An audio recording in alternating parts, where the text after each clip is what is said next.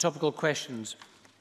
We're going to move on now to the next item of business, which is the debate on motion 16107 in the name of Nicola Sturgeon on EU withdrawal negotiations. Could I invite all members who wish to participate in this debate to press their request to speak buttons as soon as possible.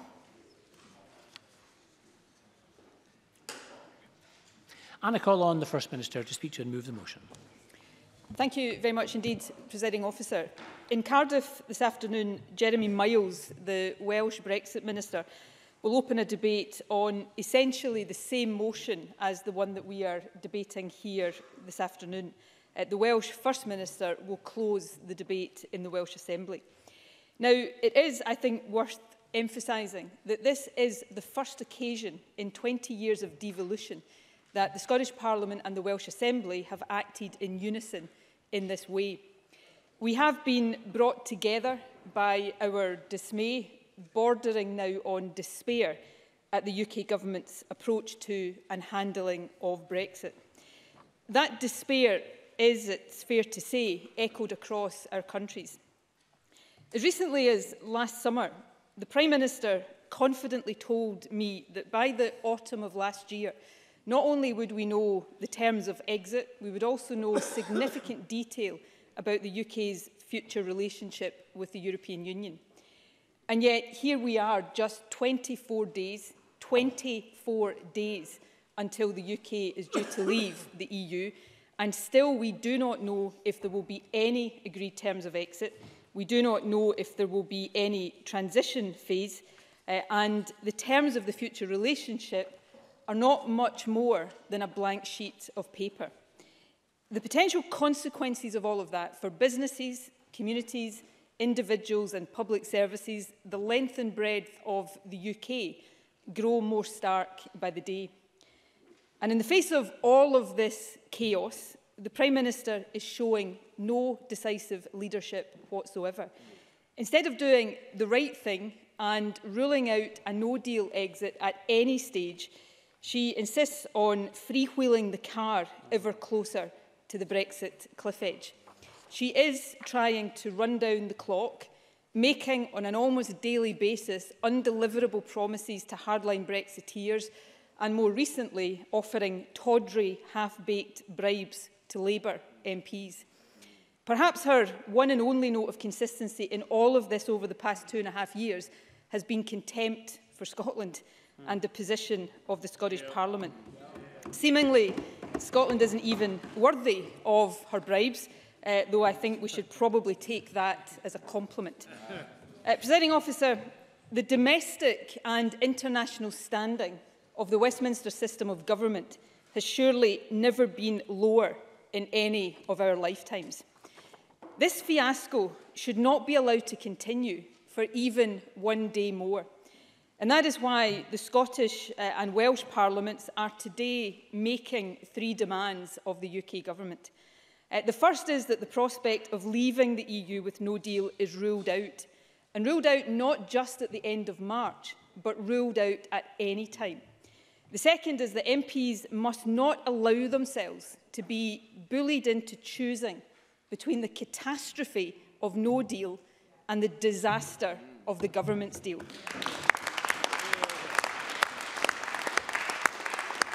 And the third is that an extension of Article 50 is essential and now urgent, and it must be requested now.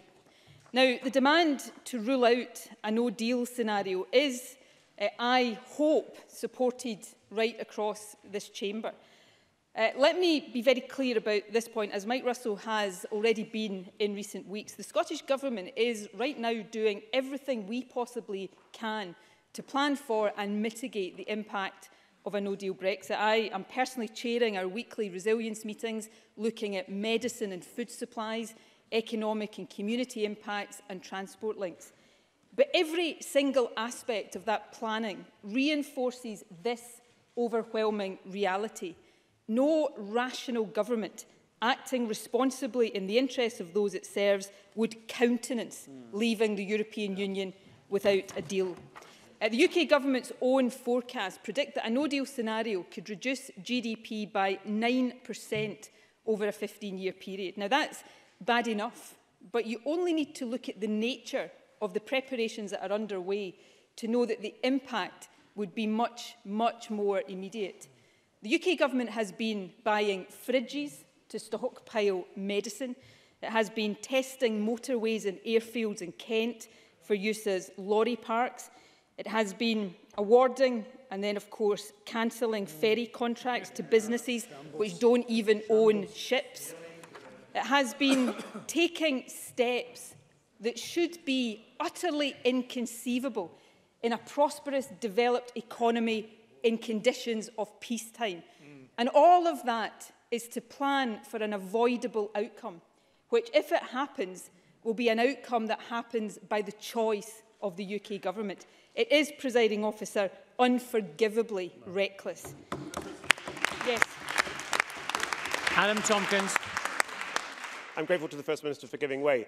I don't want a no-deal Brexit either, but will the First Minister heed the calls of Scottish business, of NFU Scotland, of the Scottish Chamber of Commerce and of the Scotch Whisky Association and many others in the business community here in Scotland and back the Prime Minister's deal so that we can avoid a no-deal Brexit? First Minister.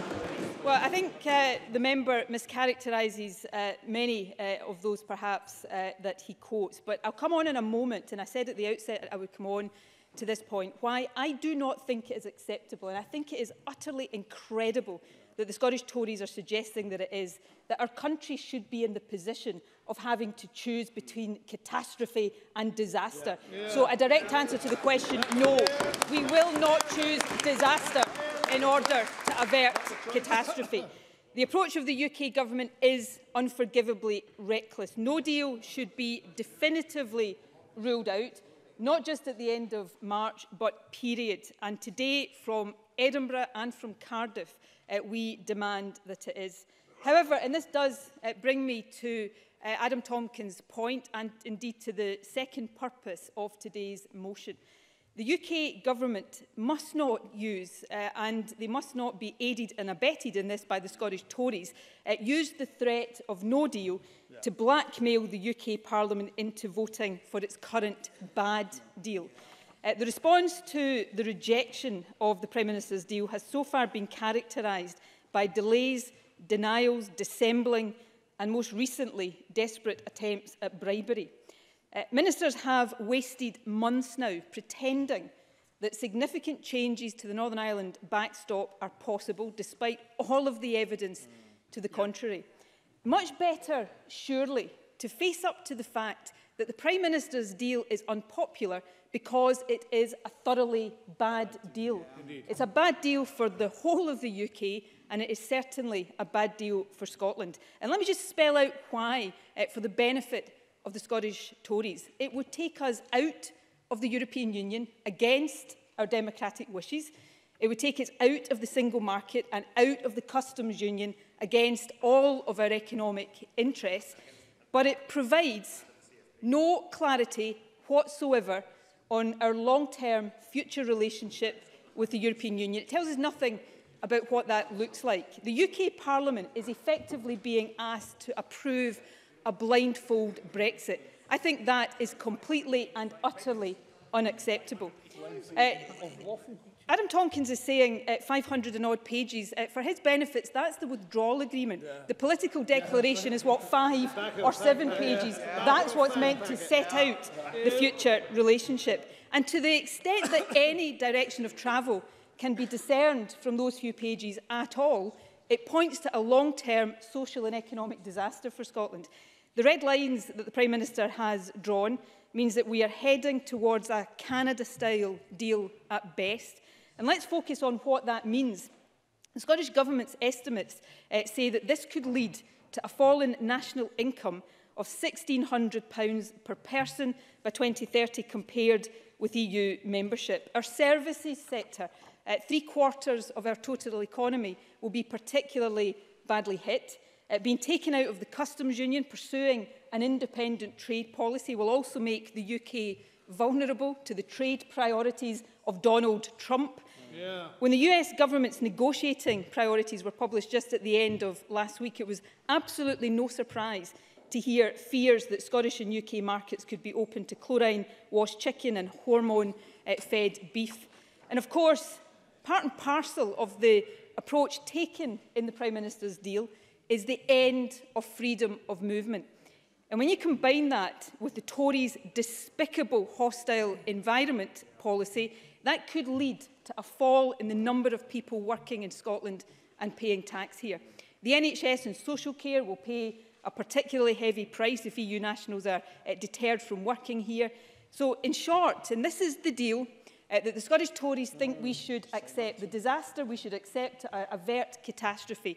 The deal on the table guarantees us more years of uncertainty, during which Scotland's interests will be at the mercy of a vicious and seemingly never-ending Tory civil war on Europe, one where I'm afraid to say the extreme Brexiteers currently appear to be in the ascendancy.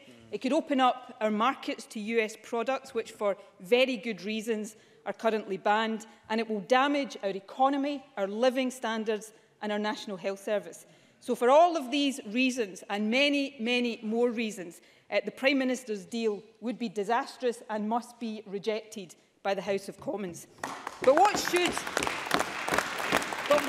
happen instead, because there is an onus on those of us who think that deal should be rejected, that no deal should be rejected, to say what should happen instead. Well, the Scottish Government, of course, has made clear that we see continued EU membership as the best outcome for Scotland and for the UK. And if that can't be secured for the UK as a whole, we believe that option should be open to Scotland as an independent country. Of course, we have also, for more than 2 years now, put forward compromise proposals which would see the UK as a whole stay in the customs union and single market. The Welsh Government has also put forward plans for a closer relationship with the EU. The UK Government has shamefully ignored us at all stages of this process. What the Welsh and Scottish Governments are proposing now, and this is the third point raised by today's motion, is that there must now be an extension of Article 50. Nobody, I'm sure not even the Scottish Conservatives, now believes that Brexit can be delivered on the 29th of March. Quite apart from anything else, there's no time left to properly scrutinise and pass the legislation required. But we shouldn't simply seek a short extension, as the Prime Minister seems to envisage. We need an extension long enough to enable a better path to be taken. Of course, this could open the way again to the possibility of a single market customs union compromise. However, the preferable alternative option, in my view, is now a second EU referendum. There is a strong democratic case for that. After all, those voting to leave the EU didn't know precisely what they were voting for. The Leave campaign was deliberately vague, some may say deceitful, about the form Brexit would take.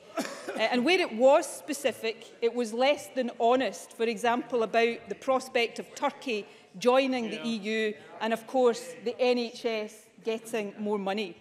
We also know now that the Leave campaign broke the law when it came to spending. Presiding Officer, I understand that the prospect of a second vote doesn't appeal to everyone, and we cannot and should not take for granted that there would be a majority for Remain across the UK. That would have to be worked for. But simply pressing ahead with Brexit, knowing that we are heading for disaster, makes no sense at all. After all, whatever most people voted for, it certainly was not where we find ourselves now. Second referendum provides everyone with a second opportunity. And while Scotland, of course, has the option of independence, for the UK as a whole, another referendum is now the best of the options available. Presiding Officer, last month I opened the new Scottish Government hub based in Paris. And in a city like that, where evidence of Scotland's ties with Europe extends back more than 7 centuries, it's impossible not to feel a deep and profound sense of loss about what Brexit means for Scotland. Our country has benefited immeasurably from the hundreds of thousands of EU citizens who've made this country their home. Many Scots have had their horizons widened and their lives enriched by the ability to study, travel and work in Europe. The EU, while far from perfect, we would all agree on that, has also encouraged stronger trading ties, a cleaner environment and better conditions for workers. And perhaps most of all, it has exemplified the benefits we all gain when independent countries cooperate for the greater good, and that's not something we should choose to give up lightly.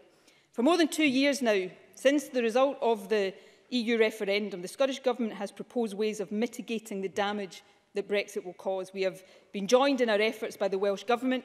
However, we have shamefully been ignored at almost every turn by the UK Government. So this motion today is a further attempt to propose a way forward. It provides the basis, even at this late hour, for a more sensible and a less damaging approach. By doing so, it will allow us to act in the interest not just of our own constituents, but of the UK as a whole, indeed of Europe as a whole. So, Presiding Officer, I commend this motion to Parliament, and I hope that members of this Scottish Parliament, together with our friends in the Welsh Assembly, will vote for it this evening.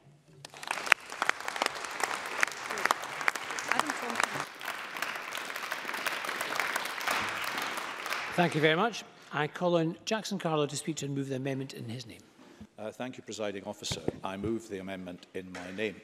Scottish Conservatives will be opposing the First Minister's motion today, but may I begin this afternoon by thanking her for at least bringing this debate to Parliament. It is almost 3 years since all the Holyrood party leaders stood here to argue for a Remain vote, and there is little doubt that the decisions made in the next few weeks will be among the most critical that our country has had to face in recent times. Therefore, it is timely that we have the opportunity to debate our withdrawal from the European Union, from which the UK has voted to leave after 40 years, and to do so at this key juncture. And I wish to outline this afternoon why I believe the right decision at Westminster is to support the withdrawal agreement, to leave the EU on March the 29th, and to move to the next phase of our negotiations with the European Union. The Brexit referendum in June 2016 was one of the largest exercises in democracy this country has ever witnessed. The number of people who voted to leave was the largest number of people to vote for anything in our history. And while they've been largely forgotten in this place, let us not forget that they included 1 million people in Scotland, more than the number who voted for the SNP in the most recent Westminster election. And this without the same effort underpinning the Leave campaign in Scotland as elsewhere in the UK, led by former Labour MP Tom Harris, opposed by all the Scottish party leaders, opposed by all our MPs, opposed by all but a handful of MSPs. The Leave campaign nonetheless attracted over 1 million Scottish supporters, a 38% vote to leave, a reality upon which this Parliament has never properly reflected.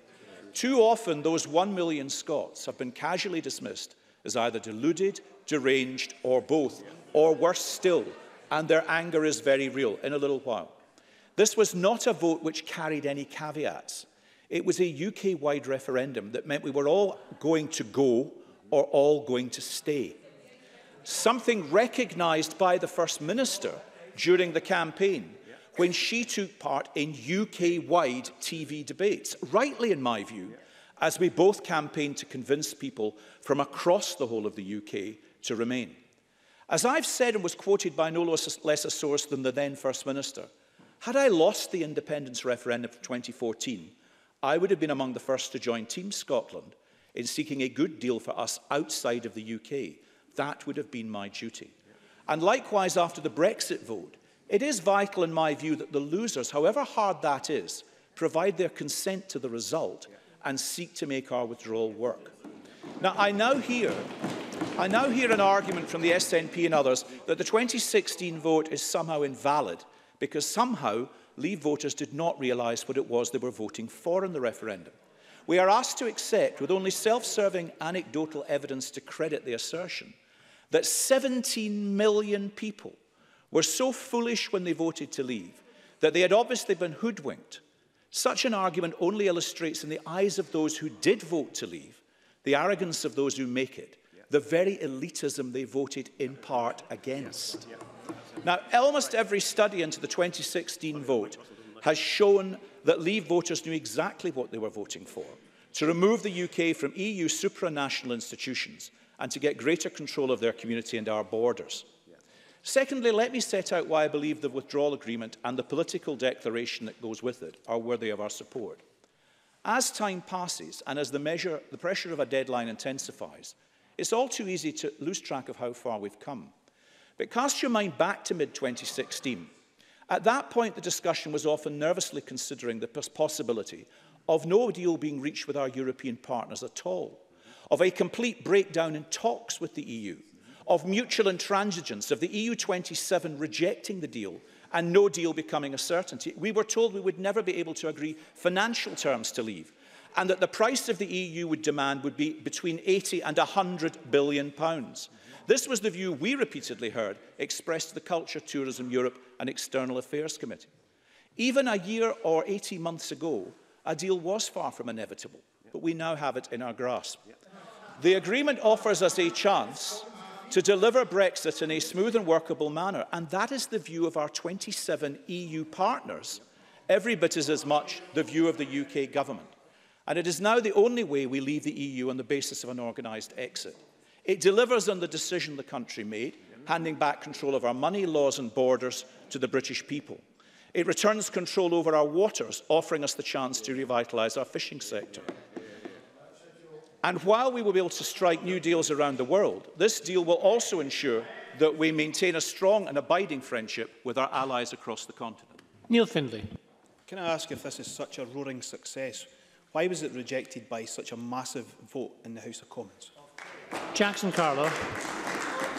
It was rejected by such a massive vote in the House of Commons for a variety of reasons, but not least because the deal as it was presented then was not acceptable. That is why, since that date, work has progressed to achieve a different outcome. And we will see next week what that is. And let me state again and unequivocally, because I actually believe this is fundamentally important, particularly today.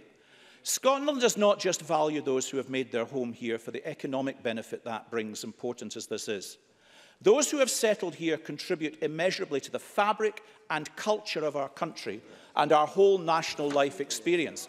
And so let me say directly that I don't think anyone could have come away from watching the interview with Mrs. MacDonald broadcast earlier today without feeling deeply saddened by it. And it's a reminder to us all that major events like Brexit are not really about graphs or charts, but about their impact on people. I will say that I am sorry for any distress this has caused her, and that I hope very much that she gets the support over the coming weeks. If we are a more tolerant and inclusive nation, it is because of the presence of new Scots, not in spite of them. In a UK with a rapidly changing demographic, we all need to work together to ensure that this is the perspective of the whole of the UK and not just politicians in this chamber. We do not envisage a United Kingdom pulling up the drawbridge in the world. We want a United Kingdom to remain the same outward-looking country it has been. Indeed, this deal secures many of the asks that the SNP once demanded. They asked for an implementation period to smooth our exit from the EU. That is being delivered. They called rightly for guarantees for EU citizens living here. That too is being delivered. They've insisted on the need to prevent a hard border in Ireland. Again, exactly what this deal will ensure. At no stage has the SNP acknowledged any of this. They have a campaign to run to use Brexit to stir the independence pot. This, in their own words, transcends everything. It's also the core reason why the SNP has lost support, not gained support since the Brexit referendum took place, because they have rightly been seen to be using Brexit for their own political ends.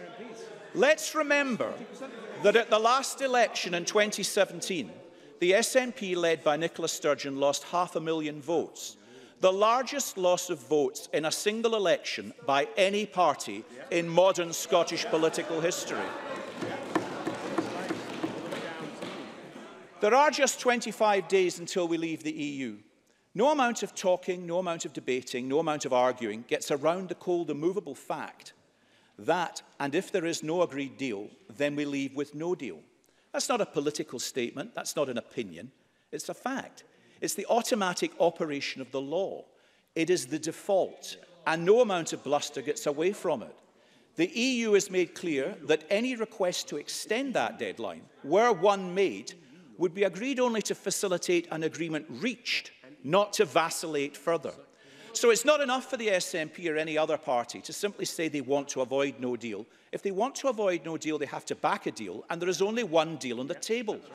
A deal which, until the final vote, is still capable of clarification to meet genuine concerns many MPs and others still have. Progress continues to be made, even as we speak, to resolve these concerns, to give a majority of MPs the reassurance they need so they are able in good conscience to give the deal their support. Alex Cole-Hamilton.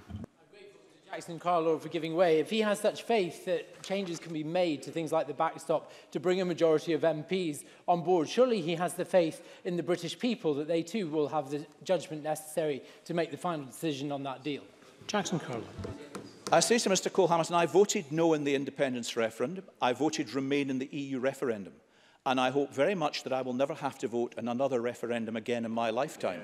And I intend to make sure that I don't. The SNP government motion today argues that MPs should oppose the Prime Minister's deal and instead demand an extension to Article 50. And of course that is an option now available to them. But I would strongly urge MPs not to go down this route. Crucially, a decision to delay will not solve any of the issues we face before us today. After any extension, the choice will still be no deal, this deal or one close to it. Indeed, for us in the UK, it may only make things worse by extending the damaging uncertainty that firms face for weeks, possibly months or even years longer. As Alec Neil said, Brexit will happen whether we like it or not.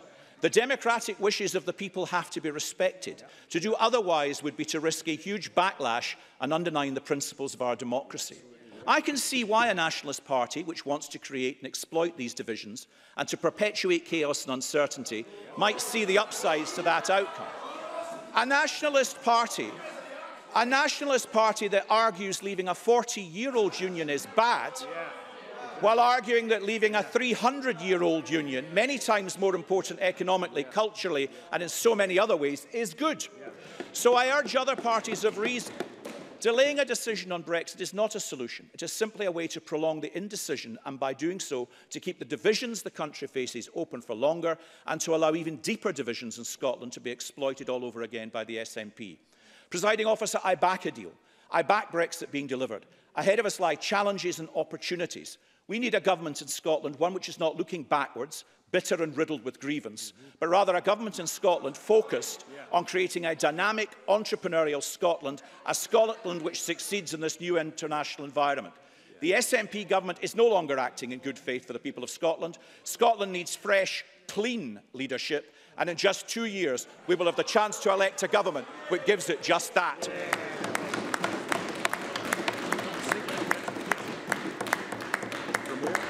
Thank you. And I call Richard Leonard to open for the Labour Party. Presiding Officer, I rise to open for Scottish Labour in support of the motion in the name of the First Minister of this Parliament and in unity with the Labour First Minister of the Assembly of Wales. Today we will demonstrate that the clear majority in this Parliament opposes Theresa May's damaging European Union exit deal. And we will demonstrate that the clear majority in this Parliament wishes to see an end, once and for all, to the no-deal Brexit option. And let's be clear, Theresa May's Brexit deal isn't within our grasp. It's dead. It was rejected by MPs on a scale without precedent. So I say to the Scottish Tories, this motion today, this political action today, is absolutely necessary, not despite the political crisis which Theresa May has brought us to, but precisely because of the political crisis which Theresa May has brought us to. The reality is that there needs to be a new approach. Labour has been saying this for months and months. Instead of this Tory race to the bottom, we need a deal which is not bad for the people of Scotland, bad for the people of the UK, bad for the people of Wales, as this one is. We need a deal that protects jobs, that best defends workers' rights, which safeguards environmental standards and consumer interests, which is underpinned by a permanent customs union and so critically prevents a hard border in Ireland.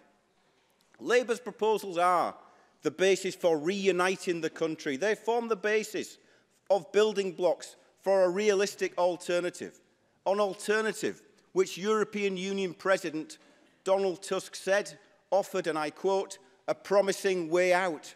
An alternative which I believe would also win support among unions, among businesses, and win the consent of the people as well. It's an alternative that could break the deadlock and prevent us catastrophically crashing out of Europe without a deal. Theresa May, by contrast, has been playing fast and loose with people's livelihoods, having played fast and loose with people's citizenship rights as well, trying to run down the clock so that the only options appear to be either her bad deal or a no deal. Neither of these is acceptable. Both would be damaging to our economy, to our social fabric, and we will do everything in our power in this Parliament, working with the Welsh Assembly to prevent them. And that is why Labour fully agrees with the clause in today's motion that a no-deal outcome to the current negotiations on EU withdrawal would be completely unacceptable, not just on the 29th of March 2019, but at any time. Before I was elected to this Parliament, I spent 20 years as a trade union organiser, and one of the enduring trade union principles which guided me then and which guides me now is that you don't go back to your membership with the same deal that they've already voted on. Because if you do, they will let you know in no uncertain terms, we've already told you an answer. And so talk of a second referendum last summer looked like that was what we were being urged to do, to ask people to vote again once more on the exact same proposition they had voted on in 2016.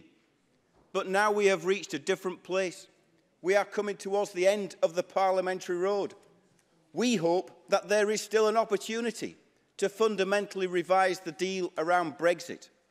We hope, frankly, that the Conservative government falls and that there is a general election.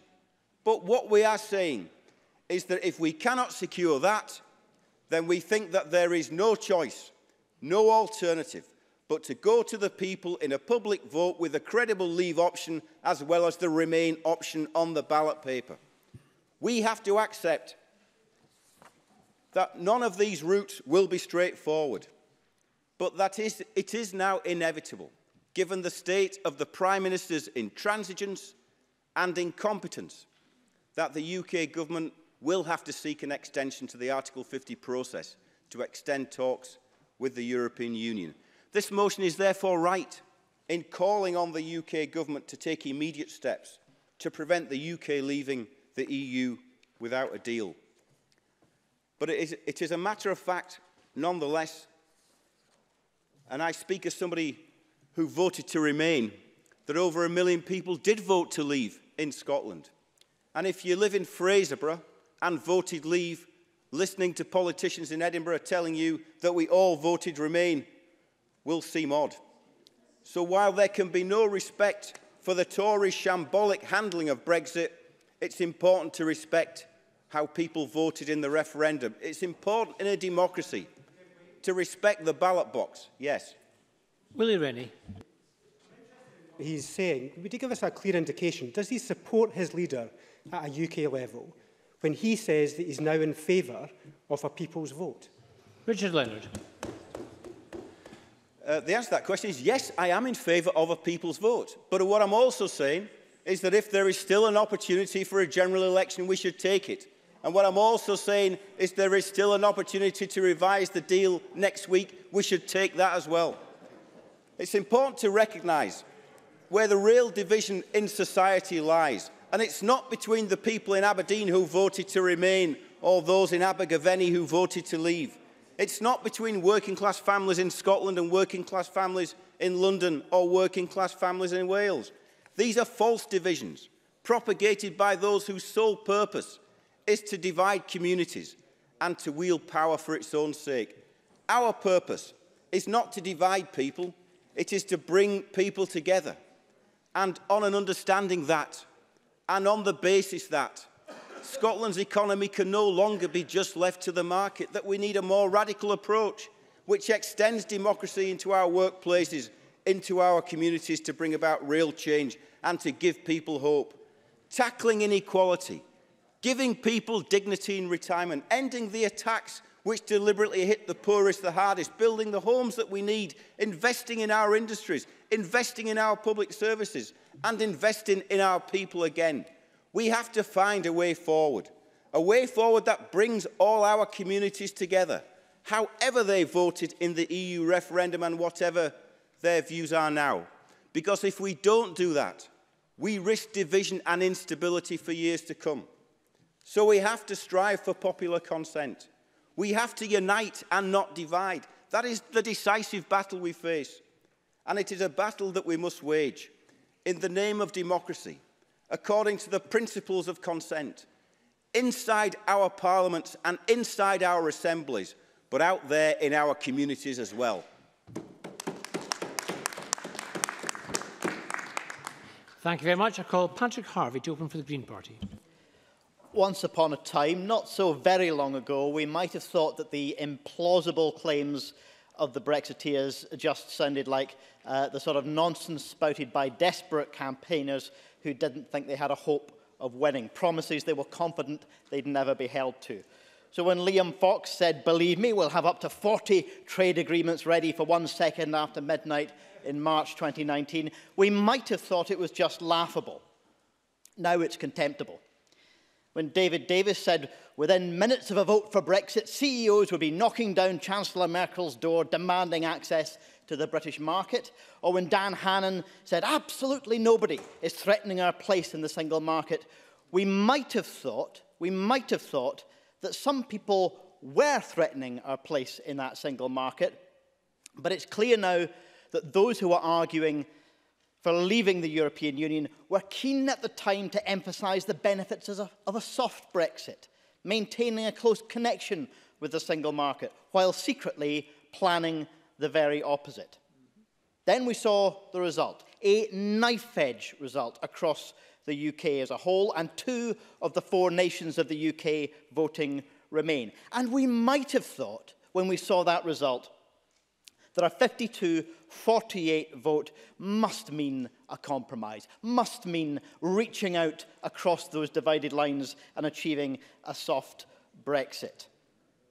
We might have thought, as Ruth Davison did, that maintaining our position in that single market and maintaining freedom of movement was the right course to take.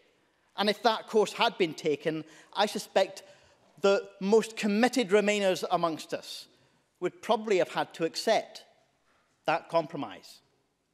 And yet, so long after this process has been underway, Theresa May has refused repeatedly to face down her extremist wing. We might have thought that the Prime Minister must eventually decide which wing of her party she's on.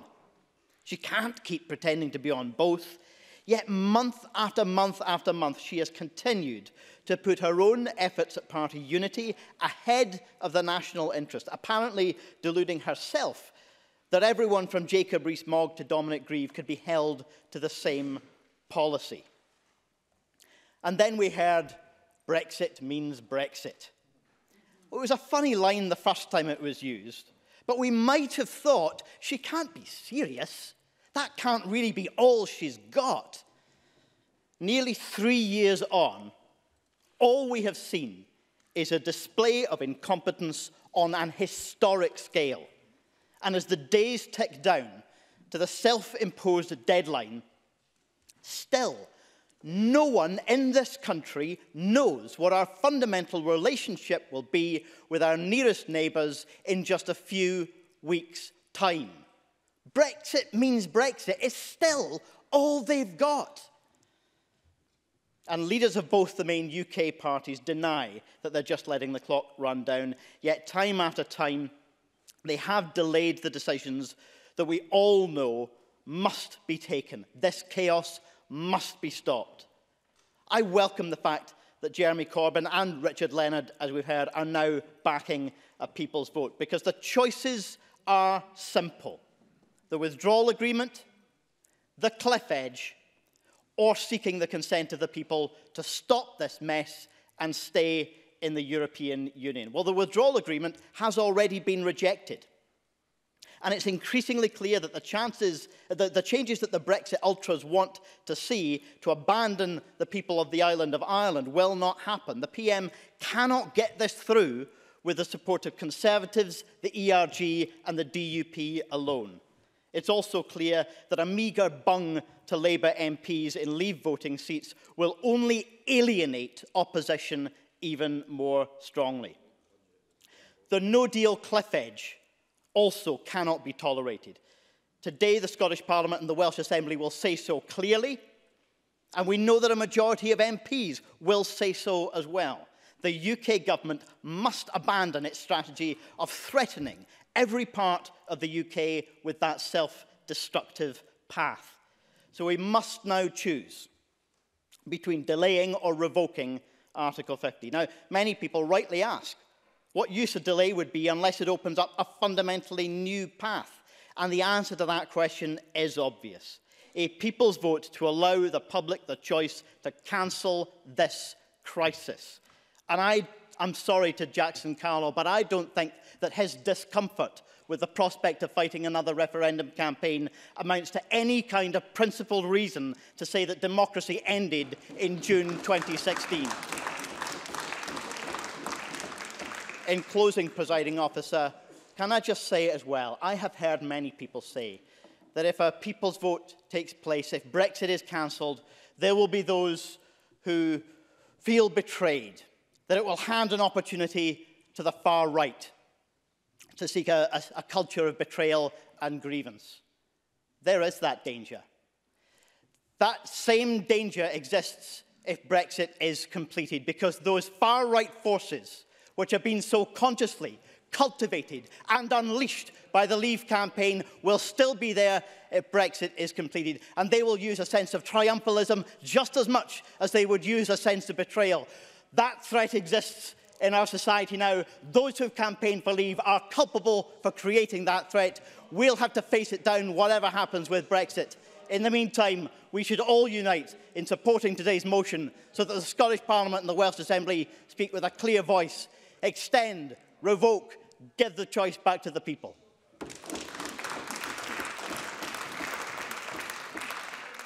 Thank you. And I call on Willie Rennie to open for the Scottish Liberal Democrats.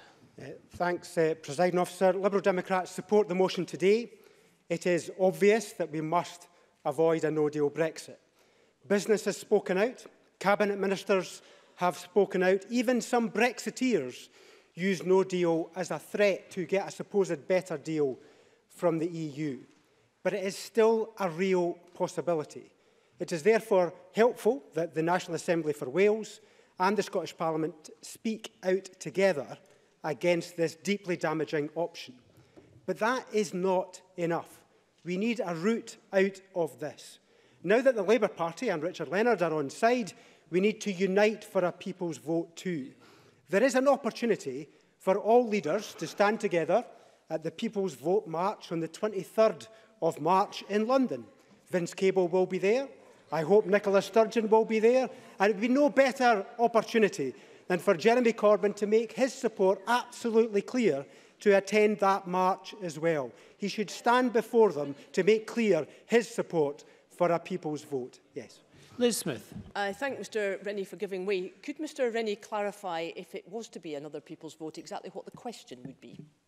Willie Rennie. It's clear it needs to be the deal that is agreed in Parliament versus remaining in the European Union. And I make it clear, I am absolutely clear that I want to remain in the European Union, because any other option is going to be damaging to our economy and our way of life. It has been suggested that everyone knew what Brexit meant back in 2016. But those who ran the Leave campaign still can't agree what Brexit actually means today. Jacob Rees-Mogg disagrees with Liam Fox, who disagrees with Boris Johnson, who disagrees with Michael Gove. So if those in charge of the Leave campaign can't agree what Brexit means today, how on earth was everybody supposed to know back in 2016, 3 years ago? That's a good reason in my mind to have the British people having the final say on Brexit. And Parliament as a whole cannot agree a way forward either. If they can't, the only option is to hand the decision back to the people. Another good reason to give the British people the final say. Now, I respect those who sincerely voted to leave, which is why I do not want to rerun the last referendum. I do not wish to pose the same question. My plea is simple. If those in favour of Theresa May's deal, or any deal for that matter, believes in it and has confidence that it is the will of the British people, then put it back to the British people. If it's not so good, You will have nothing to fear. This is one of the biggest decisions that this country has ever faced, and it is wrong to deprive the people of that final say. That is another good reason to give the British people that final say. And people are fed up with this debate. I am fed up with this debate. They want an end to it. I want an end to this. But what Theresa May will not tell you is that this is not going to end anytime soon. Now, I don't want to depress the Chamber, but even if she somehow cobbles together a majority in Parliament for the withdrawal agreement, it will only mark the end of the very beginning. It won't be over on the 29th of March. We will have the transition phase, then the endless negotiation over the free trade agreement with the EU. We will be replaying these arguments over and over again. CETA, the EU-Canadian free trade agreement, was discussed for 22 years and negotiated for 7 years. TTIP, it's not even been agreed yet. That transatlantic trade and investment partnership with the United States, it was talked about back in the 1990s, still has not been agreed or been anywhere near implemented. The whole reason for the backstop is because everyone knows the transition period is an inadequate period of time in which to negotiate a comprehensive free trade agreement. So the agony will go on and on and on. The best way to bring this pain to an end is to put it back to the British people. Let them decide if they want more of this pain and division and anger, or if they want to stop it now. And any kind of Brexit, in fact, all Brexit options will damage our economy compared with what we have now. That is what the UK government's own analysis admits. The UK will be poorer economically under any form of Brexit compared with staying in the EU. Official figures say the UK economy could be up to 3.9% smaller after 15 years under the Prime Minister's plan compared with staying in the EU. And a no-deal Brexit is even worse, a 9.3% hit. Another good reason to give the British people the final say. But let me give you one more reason to back a people's vote. For me, this is the most important reason. I respect those who voted to leave the European Union. They tell me they want our country to be stronger, and they believe they can do that by standing alone. They believe that Europe is holding us back. I politely tell them that this country has never stood alone. It is why we are leading members of NATO and the United Nations. It's why we have the second biggest international aid budget in the world, one of the best armed forces in the world, and one of the best diplomatic services in the world. We play our part, and we do so by working together with others. Our country stands for something good, and we do good things with the European Union. Don't let anybody else tell you otherwise. Our economy is bigger than the basket case of the 1970s because we trade freely with each other. We are safer because we share intelligence and security with each other. We carry even more influence in the world because we stand together with each other. We are a country that people respect. That's not because we are on our own, but because we work together. For the sake of our country, we must work together for the greater good. We must never walk away. Thank you very much. We now turn to the open part of the debate, and I call Joan McAlpine to be followed by Donald Cameron. Joan McAlpine. Thank you very much, Presiding Officer. I'm delighted to contribute to this historic debate today in which Scotland and Wales are seeking simultaneously and in solidarity to stop the madness of a no-deal Brexit. We're hurtling towards the precipice of a no-deal, which only last week the UK government itself said would inflict greater damage on both Scotland and Wales than the UK as a whole, and goodness knows that is damaging enough. So Scotland's economy would suffer an 8% shrinkage according to the UK, matched by a loss to Wales of 8.1%, and the UK as a whole faces a 6.3% reduction, accompanied by stark warnings of a disruption to cross-channel trade, leading to delays in food supply, a third of which comes from the EU. Here in Scotland, we have reached a pretty pass when the Scottish Government's Chief Economic Advisor, Professor Gary Gillespie, predicts a slightly less disaster of a projected GDP fall of 7%. Professor Gillespie's paper is a detailed piece of work extrapolating the effects of different Brexit scenarios, all of them in variant shades of gloomy grey, and drilling down into sectors and regions of our country. The paper sets out two potential no-deal scenarios. The impacts of both mean Scotland's trade with the EU would be significantly impaired, with a potential drop in exports of between 10 and 20%. He predicts heightened uncertainty, which could reduce business investment in Scotland by £1 billion this year alone. International net migration into Scotland, currently at 13,000 a year, will fall. Indeed, it could potentially turn negative given the predicted 30% fall in the value of sterling and the hostile environment which is sending such a chilling message to EU citizens. It means many workers are likely to leave for both financial and personal reasons. Professor Gillespie says the economic slowdown resulting from these multiple whammies would result in unemployment rising by 100,000. That's 100,000 more Scots out of work. That, presiding officer, is why we need to put the brakes on Brexit. Of course, the Conservatives tell us this can be avoided by backing the Prime Minister, but that doesn't hold much water given that the Prime Minister just a few weeks ago voted against her own deal when she backed the Brady Amendment to ditch the Irish backstop.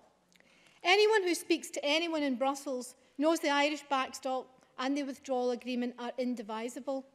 I do realise that the anti-Europe faction in Mrs May's party, which she uses up so much of her time and energy appeasing, probably do not speak to Brussels, but she does, and she must know that the EU will not ditch Dublin. It's a difficult lesson for those in her party who still cling to a post-colonial delusion about British imperial power and influence. But it was Ireland that held all the cards in this negotiation, and there must be a lesson there for Scotland, and who knows, perhaps Wales too. I support the motion today reiterating Parliament's opposition to a no deal, but I also support the motion's contention that we must not and cannot support the EU withdrawal agreement that Mrs May tried and failed to win parliamentary support for. I said in an earlier speech on this subject that the deal would only continue the uncertainty and that has plagued our country since 2016. And the end of any so-called implementation period, we could still be staring at a cliff edge. And I want to use just one example of that uncertainty around our future deal. Services are not mentioned at all in the withdrawal agreement, but the UK enjoys a huge surplus with Europe on services. And I want to quote Sir Ivan Rogers, the UK's former ambassador to the EU. He said in January, "When we get into talks, we will discover at a granular level just how bad it is to start from a tabula rasa third country baseline on services. We shall spend a great deal of negotiating capital just to lever up our level of market access into something nearer the single market, which we actually have now." That's just one example of the pain that the withdrawal agreement will cause, because it's built out around a rigid framework which comprises Mrs May's red lines. These are leaving the single market, leaving the customs union and abandoning freedom of movement. Those red lines have boxed the UK into its own prison. The deal fails to guarantee key human rights, environmental rights and employment rights. And of course, it ignores the devolved settlement and rides roughshod over the powers of this Parliament, which rejected the draft deal in early December last year. In fact, the withdrawal agreement doesn't even mention Scotland. And of course, the withdrawal agreement wasn't just rejected by Scotland, it was responsible for the worst defeat of a UK Prime Minister in decades. I agree the Article 50 process should be extended so that agreement can be reached on the best way forward to protect the interests of Scotland, Wales and the UK as a whole. However, the EU needs to agree, and they will agree if an extension is intended to deliver real change, either dropping those red lines or another vote, a people's vote. Having spoken to many senior politicians and officials in Brussels, they will not agree to what has been called a rolling cliff edge, which allows Mrs May more procrastination time without delivering any material change and more time to blackmail us with no-deal threats. And it's very worrying that Jacob Rees-Mogg, the leader of the anti-Europeans in the House of Commons, has hinted that he could agree to a short extension in order to achieve what he calls a managed no-deal. That is a terrifying prospect, and that's not why we want an extension. The EU are wise to the possibility of such shenanigans, and so an extension of Article 50 would only be granted if there was significant material change. That has to be a second referendum. More people than ever have educated themselves about the benefits of EU membership. The lies and indeed the cheating of the anti-European campaign have been exposed. It's clear that a referendum could bring us back from the cliff edge and back from the atavistic direction that Brexit has taken us. And that is why I want to stand with Wales tonight and support this motion. Thank you very much. Thank you very much. I have a little time in hand, so I don't need to cut people off exactly 6 minutes, but don't abuse it. I call Donald Cameron to be followed by Keith Brown. Mr Cameron, please. Thank you, Deputy Presiding Officer. The last time I took part in a debate in this chamber on Brexit, we were less than 4 months away from the point at which the UK will formally leave the EU. We are now less than 4 weeks away.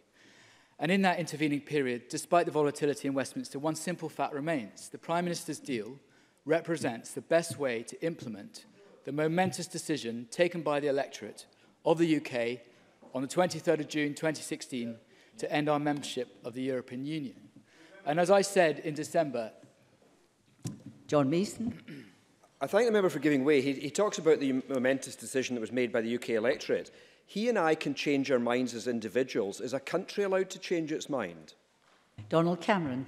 In reply to the members, I said in December not to respect that vote would render us guilty of forgetting that we serve the electorate, and that service includes respecting their decisions. Their decisions freely expressed in a referendum on a question posed to the United Kingdom about the United Kingdom's membership and answered by the United Kingdom. Now, Alec Neil has already been quoted by Jackson Carlaw, but he said in December 2016, the democratic wishes of the people have to be respected, and I agree. Now, a few months ago, the Cabinet Secretary, Mike Russell, spoke about Edmund Burke during the debate and of the difference between representatives and delegates, and of his quote that a representative should not sacrifice his unbiased opinion, his mature judgment, his enlightened conscience, but instead owes you not his industry only, but his judgment, and he betrays instead of serving you if he sacrifices it to your opinion. And it was implied that anyone wanting to give effect to the referendum result was repudiating their role as a representative. They were meekly sacrificing their judgment in favour of the electorate's opinion. Well, let me tell the members this. I voted to remain in the EU. I regret we are leaving, but leave we must, because otherwise we would be betraying the wishes of this country as expressed by the voters of this country. The Prime Minister's deal is simply the best way of achieving that outcome. I'd like to make some progress, I'm afraid. It is currently the only deal on the table. We must supporting it, and in supporting it, we give effect to a democratic vote taken by the UK, including, not least, the million or so Scots who voted leave and whose voices in particular have been drowned out since that vote. This is what my conscience dictates. This is how I exercise my judgment as a representative. And I believe that the vast majority of people we represent want that outcome. They want a deal which protects their jobs and their livelihoods. They want an orderly exit.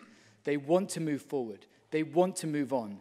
They want to get it done. They abhor the idea of departing without a deal and recognise the best way to achieve that is to support the Prime Minister's deal. Now, clearly no deal would be an awful outcome, and it is right to prevent it happening by default. But the best way of ending the uncertainty and avoiding no deal is to leave with a deal by the agreed date. Let's just remind ourselves who has backed this deal. Scottish business has backed it. The Scottish Chambers of Commerce has backed it. Scotch whisky, one of the most important industries in my region and vital for the Scottish economy, has backed it. The Scottish Whisky Association supports both the withdrawal agreement and the political declaration. They say that if the deal is rejected, this will create considerable uncertainty for the industry. Scottish farming has backed it. The NFUS has said of the deal that it will ensure there are no hard barriers on the day we leave the European Union and will allow trade in agricultural goods and the UK food and drink to continue throughout the transition period largely as before. Yes. Ross Greer. Thank you. I'm grateful for the member for taking the intervention. The list of organisations that he mentioned, almost if not every single one of them endorsed a Remain vote in the referendum. They have advocated the deal in comparison to the cataclysm of no deal. If we give the public the opportunity to vote on this again, what option does he think those organisations would back in that referendum? Donald Cameron. They've supported the deal because this is respecting the result of the referendum. And the NFUS said this, this opportunity needs to be taken. Taking the withdrawal agreement and the political declaration together, it's a deal which provides clarity on our status as an independent coastal nation by 2020. It ensures the environment remains protected and there is no dilution of our commitments. It aims to protect trade in goods, something crucial for our exporters. And above all, it ensures EU citizens who live and work in the UK can continue to do so. The SNP refused to back the deal, which is extraordinary because it meets many of their demands. It includes a transition period. It prevents no hard border between Northern Ireland and the Republic. It offers a guarantee for EU citizen rights and the likelihood of a customs partnership going forward. And it's instructive to scrutinise the SNP's various positions on Brexit over the last few years. The First Minister made much play of consistency. Well, let's just see how much consistency they've shown. First, they advocate EU membership. Then they advocate a differentiated deal for Scotland. Then they advocate the single market and the customs union membership for the UK. Then we learned from Ian Blackford that that particular ship has sailed, and having rejected it for months, the SNP advocate a people's vote. Or do they? There was talk of a hierarchy of outcomes and preferences, of any outcome which commanded a majority. Then they advocate a much narrower focus on a people's vote alone.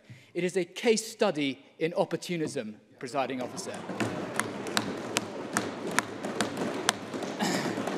And we shouldn't be surprised. We shouldn't be surprised. Because over the last 50 years... First Minister. Lined there have been the efforts of the SNP and the Scottish Government to find compromise. Does it ever occur to him that had any of those efforts at compromise been accepted by the Prime Minister and the UK Government, we might not be in the sorry position we're in right now.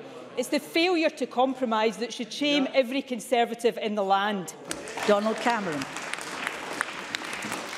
I don't accept that at all, because over the last 50 years, Europe has never been a matter of principle for the SNP. It's always been a tactic to be deployed in pursuit of independence. And we saw, hours after the referendum, when the First Minister announced she would legislate for an independence referendum on the back of Scotland being taken out of the UK against its will. To conclude, Presiding Officer, the SNP have never wanted Brexit to work. Whatever deal Theresa May had negotiated with Brussels, the SNP would have opposed it. An orderly withdrawal is not in their interest. That's why they're rejecting it. Their ideology has always trumped the search for a pragmatic, orderly exit from the EU. To conclude, we support the Prime Minister in her negotiations. There is a deal on the table. There is an overarching desire across the country for us to get this done, and I support the amendment in Jackson Carlow's name. Thank you. I call Keith Brown to be followed by James Kelly. Mr Brown, please.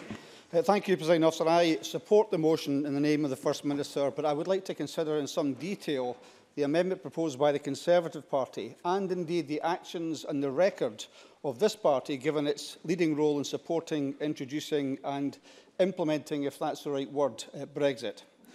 First of all, the Tory amendment talks about respecting the result of constitutional referendums.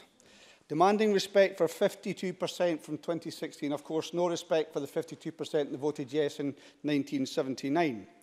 No question either of any respect for the 62% in Scotland who voted Remain. Now, that Remain vote has at all times by all Tories to be denied, denigrated and dismissed. We also regularly hear Tory MPs representing English constituencies proclaiming that they must speak up for the views of their constituents who, in their majority, voted Leave. However, the supine subgroup of Tory MPs in Scotland will never be heard to speak up for the Remain majorities in their constituencies. The Tories couldn't give a flying fig about the constituents that they have who voted in their majority for Remain. And the next part of the Tory amendment says that they support leaving the EU with the deal. Well, let's examine the party they have followed to get to this particular position. And this is perhaps a dictionary definition of opportunism for Donald Cameron's benefit. In 2014, he may remember the Tory position was crystal clear. Vote no to independence to guarantee Scotland's place in the EU. That was a Tory position. I know there are one or two original Brexiteers amongst the Tory group, but I don't remember any of them saying in 2014, vote no to guarantee Brexit. Their party said the exact opposite. Then, during the 2016 referendum, we heard Remainer Ruth in her debates with Boris Johnson, when she laid out clearly the threat of economic calamity that Brexit posed, a threat that she had stated 2 years previously was only likely as a result of an independence vote. In the same year, my party stood on the platform of reserving the right to hold a referendum on independence if Scotland were to be forced out of the EU against its will, exactly what is now proposed. Then, after the Brexit vote, we had demanding Davidson, when the Tories were absolutely adamant. They said that the First Minister had to put every possible effort into safeguarding Scotland and indeed the UK's place in the single market. That was their position after the Brexit vote. Then the next U-turn, when Westminster instructs Tory MPs and MSPs, they obey no matter what the cost is to Scotland. And now, far from demanding membership of the single market, that was their position after the referendum, the Tories in this chamber demand that we must leave the single market. Is that not opportunism? And I'm happy to give way to Donald Cameron if he can define it in some other way. Nope. No, he can't. Surely this vote-fast was the last Tory U-turn, the final capitulation of the craving Conservatives. But no. The next part of the Tory position was when they state there was the possibility in their motion of a no deal, and where that comes into their calculations. The final resting position of the Scottish Tories is to refuse to vote to rule out no deal. They had the chance in the House of Commons. Every single Scottish Tory MP refused to vote to rule out no deal. Unbelievable. From the avowed Euro enthusiasm of Ruth Davidson in 2014 and 2016 to every single Scots Tory MP demanding that no deal is kept on the table in 2019. And look at them now, all looking down at their papers. I think, in my view, history will judge the Scottish Tories and their endless twisting and turning to accommodate every farcical and incompetent move by this utter shambles of a Tory government. Shame. 250 companies going to the Dutch government asking to relocate from the UK. No bother. Nissan talking about withdrawing from the UK. Honda, the only plant they've ever closed in their history, but no problem to the Tories. £14 million of public money to go to a freight company without any ferries. That's no problem to the Scottish Tories. Not a word of criticism. Then we have, because it was so cack-handedly done, another £33 million of taxpayers' money, something we hear about, concern about all the time in this chamber from Scots Tories. £33 million handed over to another company because the process was so bad and they want to keep how bad it was secret. Hush money, £33 million of taxpayers' money. Shame. Then, of course, we have a government found in contempt of its own Parliament. Tory government found in contempt of the Westminster Parliament. And then we have a deal, this fantastic deal that's taken 2 years to do, a record number of people voting against it, a record defeat in the House of Commons. This is strong and stable government, by the way. This is a smooth transition to Brexit that we're hearing about today. Then we have a Tory government that promised endlessly that Scotland's voice should be heard. And they set a new low, didn't they, when they gave a mere 18 minutes afforded to amendments in the voice of Scotland's MPs, topped out by Tory ministers. So the Tories have held Scotland in contempt right the way through this process. They've ignored its Parliament, they've ignored its government, they've ignored their own constituents who voted for Remain. But surely the last word has to go to the Tory Cabinet Minister, who told the journalist Nick Earley that even though we are, in the Tory Cabinet Minister's words, heading for an iceberg, and that means that Scotland and the UK are heading for an iceberg, presumably of titanic proportions, even though we're heading for that disaster, Scotland has to remain strapped to the decks. It has no option but to go along with what the Tory government itself says is a disaster. Well, we don't have to do that. We have another choice, a far better choice, one that's far better than being bound to a Brexit Britain. And the idea that anyone in Scotland would want to vote for the party of a shower of charlatans who have, at Westminster have showed when it comes to the way they've conducted themselves over Brexit, bedevilled by factions, by contradictions. The idea anybody want to trust a party like that to run this place in 2021 is becoming nothing more than a tired joke. As you may guess, Presiding Officer, I support the motion in the name of the First Minister, and I reject the Tories and their amendment. Thank you. I call James Kelly to be followed by Gillian Martin. Mr Kelly, please.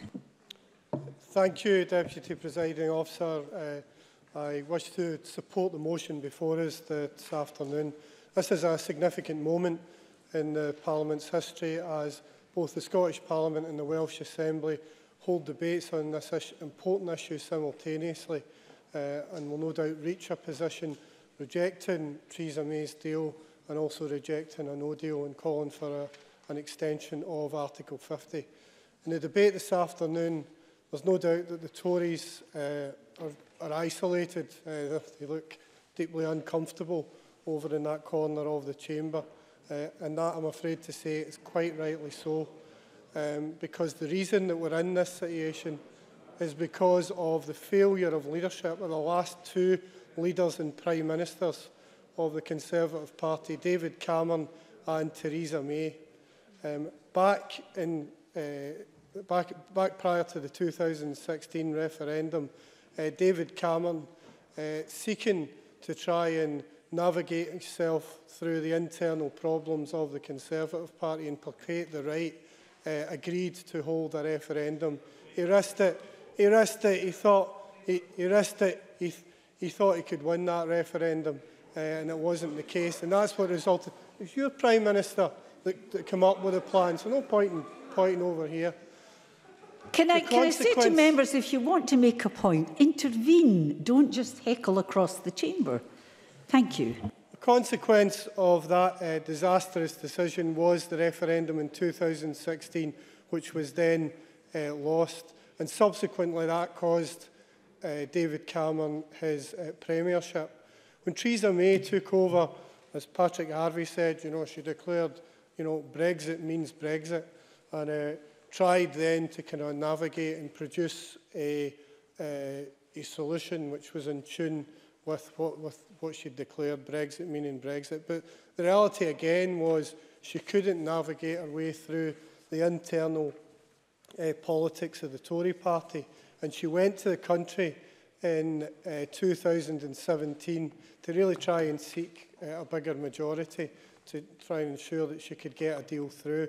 That went catastrophically wrong as Theresa May ran aground on the election trail and was returned without an overall majority. Since then, the reality is she's not been able to achieve any consensus within the House of Commons, and that subsequently resulted in her losing her proposed deal by 230 votes. And up until now, all we have now, with 25 days to go, she's resorted to simply trying to run down the clock in the hope that as we get nearer March 29th, people will vote for that deal. But all around us, you look at the evidence of the implications of Brexit and the implications of no deal. Look at the car industry. Honda in Swindon closing down with the closure of 3,500 jobs. Jaguar Land Rover continually warning about the threat of Brexit and a no-deal Brexit. And it's the implications for the trading arrangements. And a lot of these companies, they require just-in-time production, to get goods in and out of the United Kingdom. And the reality, when you see the government drawing up plans for lorry parks, that is going to slow everything down and have a dramatic effect on the economic production of these car companies. I think specifically in terms of no deal, there are drastic economic consequences.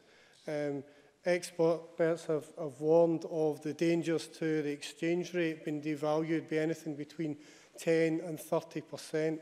The Bank of England has said that inflation could raise to between 4.25 and 6.5%, and there would be consequential changes to interest rates. All of that would result in the real value of money slowing down in the economy, and that would ultimately lead to a reduction in demand and also a reduction in production, which would result in job losses and also have an impact on the Scottish budget. So from that point of view, it's right that we assess the implications of where we are now and reject no deal on the basis of the drastic consequences of that, and also the fact that there's no support for any option to go through the Houses of Commons. That therefore means that an extension of Article 50 is the next logical position in order to extend the process. And as part of that, a public vote must be considered.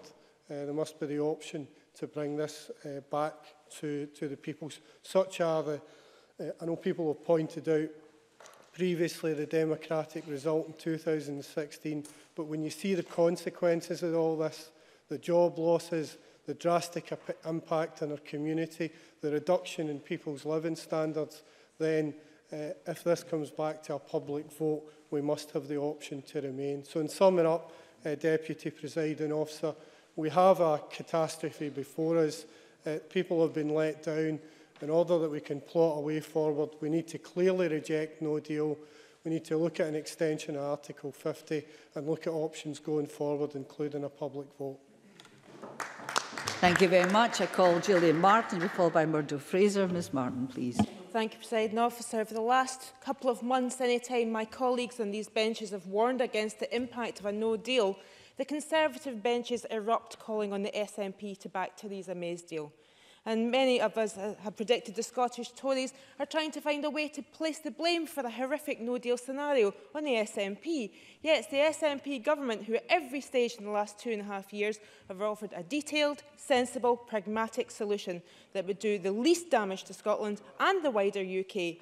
But Scotland has been ignored and dismissed by the very people who like to trot out hollow lines about Scotland being an equal partner. Well, I'm not feeling it. Let's for a moment forget about the no deal if we can and concentrate on what Theresa May's deal would mean for the people of Scotland. So, May's deal would take us out of the EU customs union and single market. This would mean a drop in GDP of over £9 billion by 2030, and it will hit Scots directly. It will mean job losses, income reduction and higher costs of living. But we've been promised free trade agreements with individual countries by May's government. OK, so let's count the trade deals that the struggling UK Minister for International Trade, Liam Fox, has secured so far. Of the world's 195 countries, Fox has managed to secure deals with only 6. Israel is the largest amongst these. They buy £2.4 billion worth of UK goods and services, with £1.6 billion flowing the other way. But at the other end of the scale, Fox managed to get Eritrea and Comoros, both of which bought no UK goods or services last year. The total sum of these 6 deals is a tiny fraction of what we currently trade across the EU. Currently, 44% of all UK exports are to the EU. That's not been replaced. And negotiating trade deals are hugely complex. They frequently amount to hundreds of clauses covering standards and tariffs and vast numbers of products. And Liam Fox was told this by trade experts. But Fox hubristically said in response that negotiating 40 trade deals post-Brexit, the minute after, the second after, would be, quote, the easiest in human history. Well, he's had nearly 3 years. Where are they? Of course, we know an absolute red line of May is to get rid of freedom of movement. After all, this is a woman who created the frankly racist, hostile environment, including the appalling Windrush scandal and the appalling go-home bans.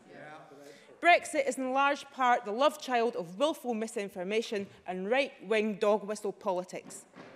Brexiteers were quite happy to encourage finger-pointing at immigration and EU membership, when in fact those who feel let down and disenfranchised are really the victims of perpetual economic failings of successive UK governments. But the simple fact is that freedom of movement has boosted Scotland's economy. May's deal means Scotland will lose out on attracting thousands of working-age, tax-paying people who enrich our communities. The people who staff our hospitals, our clinics, drive our trains, care for our ageing population, train our graduates and allow our food and drink industry to expand and prosper internationally.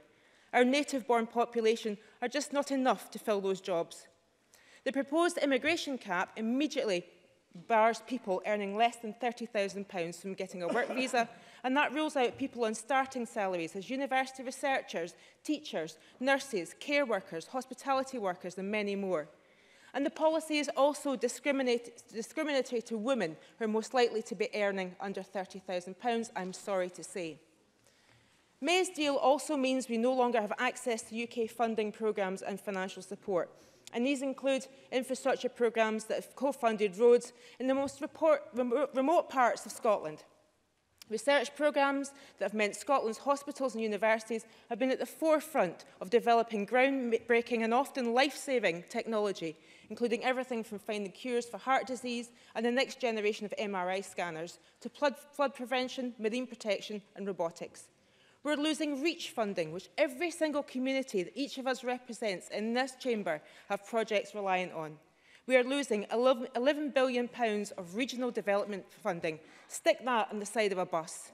Presiding Officer, I've only touched the surface of why May's deal is so bad for Scotland and the wider UK. Yet she still seems to think that she can bribe enough MPs to get it through. In addition to the £1 billion DUP payoff, she is throwing money to English MPs in a last-ditch attempt to bribe their MPs into some kind of submission. Yet May has offered no such bungs to Scotland, and while we're at it, no such bungs to Wales. She doesn't have to, because in the case of the Scottish Tory MPs, they're not fighting for what's best for Scotland. Certainly the MP in my area voted over 62% to remain. He's not representing their views.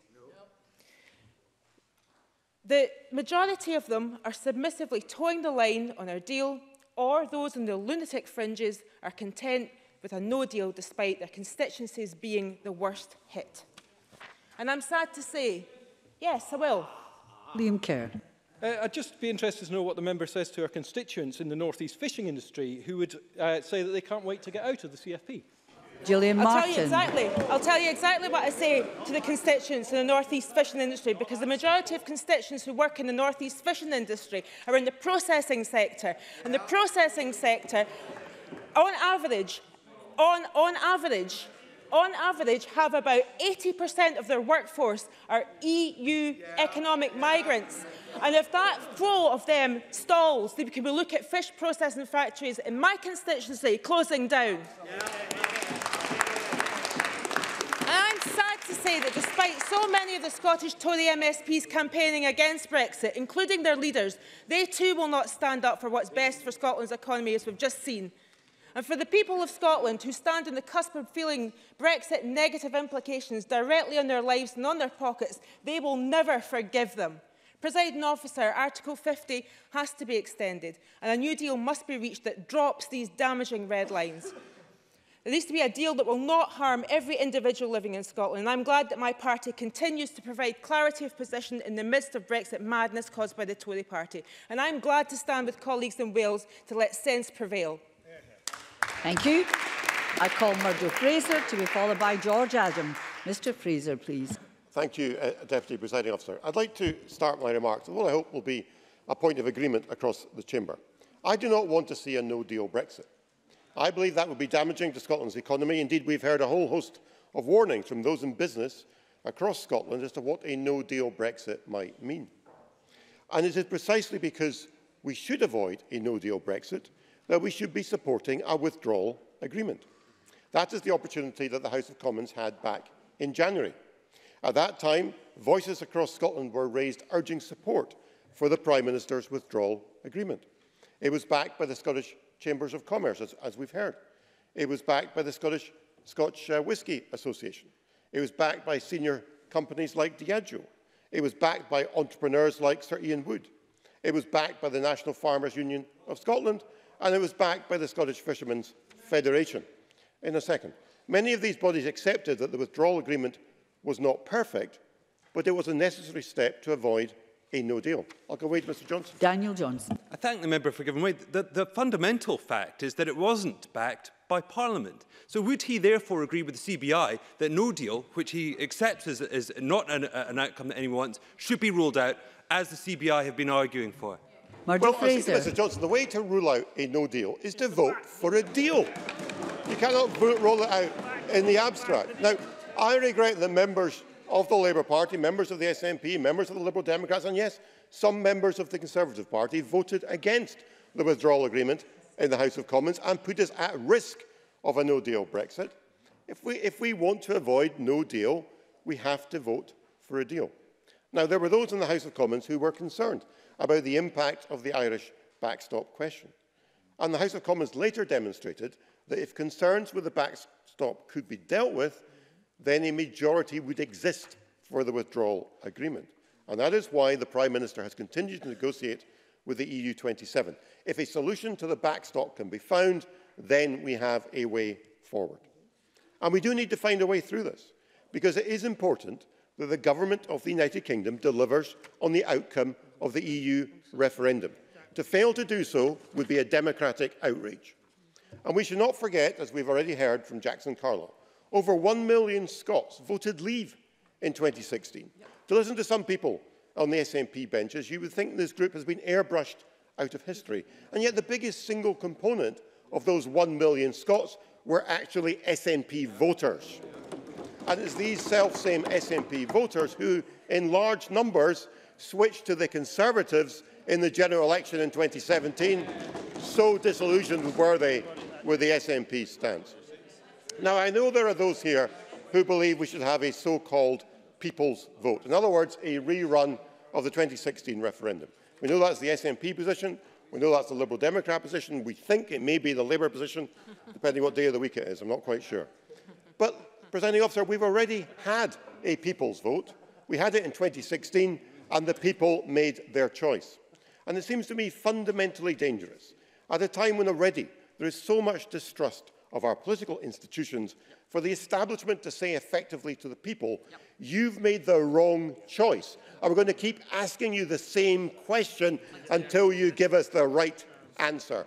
What could be more dangerous for democracy than that? And there are a whole range.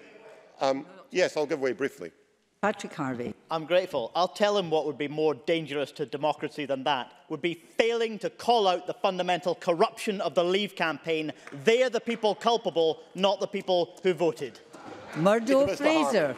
For somebody who was part of the Yes campaign in 2014. Mr Fraser, please wait till you're called. Murdo Fraser. Thank you, Deputy Presiding Officer. I would say to Mr Harvey, for somebody who was part of the Yes campaign in 2014, that we now know told us a pack of lies about what an independent Scotland would look like. He's got a seat coming here, talking about somebody else's campaign. Now, Presiding Officer, it would take the whole range of practical questions about a second referendum that haven't been answered. It would take at least 6 months to organise, which means the earliest we can hold it would be in September. What would the question be? There are at least 4 different possible outcomes. Excuse me, I have no idea what you're saying because of the rumbling from your own ranks. Thank you. Keep them in order, Presiding Officer. I should, yes, and I am. Mr Fraser, I don't need lessons from you to keep the chamber in order. Continue. Thank you, Deputy Presiding Officer. A second referendum would take at least 6 months to organise. That means the earliest we could contemplate, no, not just now, the earliest we could contemplate would be September. What would the question be? There are at least 4 possible outcomes, at least 4, that people want from this process. Some people want no Brexit at all. Some people want Brexit on the Prime Minister's terms. Some people want Brexit on some other terms, as yet undefined. And some people want a no-deal Brexit. How can you have a referendum to give a majority for any one of those propositions? Nor is there much evidence that a second referendum would come to a different result from the last one. The opinion polls at this moment show, on the Remain Leave question, that Remain would have a small lead. But that is exactly what the opinion polls told us in advance of the 2016 referendum. So the chances are we'd go through the whole expense, trouble and delay that a second referendum would involve, and we'd end up back exactly where we started. And the reality is that the SNP know this. Quoted in the Herald newspaper on the 12th of February, a senior SNP source said of the People's Vote campaign, and I quote, "It's dead and everyone knows it." Many people in the party are taking this view now. The reality is, presiding officer, for all their rhetoric about how bad a no deal would be, there are many in the SNP who actually want no deal, because they believe it would drive up support for Scottish independence, because that, after all, is the only issue that matters to the SNP. From the very start, they saw Brexit as an opportunity to advance the independence referendum. Within hours of the referendum result being announced, back in June 2016, Nicola Sturgeon was on her feet in Bute House telling the world she was instructing her civil servants to draw up legislation for a second independence referendum. And everything they've said and everything they've done since that point has been all about independence and nothing else. Presiding officer, fortunately the Scottish people have more sense. There is no evidence of support for independence growing. Indeed, people are increasingly angry at SNP opportunism over Brexit. Presiding officer, we do need to avoid no deal. We do that by backing the withdrawal agreement. That was the case in January, and it is still the case today. That is what business wants, it is what farming wants, it is what fishing wants. It is clearly in Scotland's interests. We should get on and vote for it before more damage and uncertainty is caused. Thank you, Mr Fraser. I call George Adam to be followed by Claire Baker. Mr Adam, please. Thank you, Presiding Officer. You know, one thing that I will agree with Murdo Fraser, that the people of Scotland do know better, hence the reason he's never won an election in Scotland in his buff. So, Presiding Officer, as we are all aware, for the first time in 20 years of devolution, the Scottish Parliament and the National Assembly for Wales are debating and voting on the same motion. Together we are declaring opposition to the damaging EU exit deal agreed by the UK Government. This is an unprecedented event, and I think it speaks volumes in itself. The Prime Minister's deal has power to cause major, lasting damage to jobs, living standards and public services.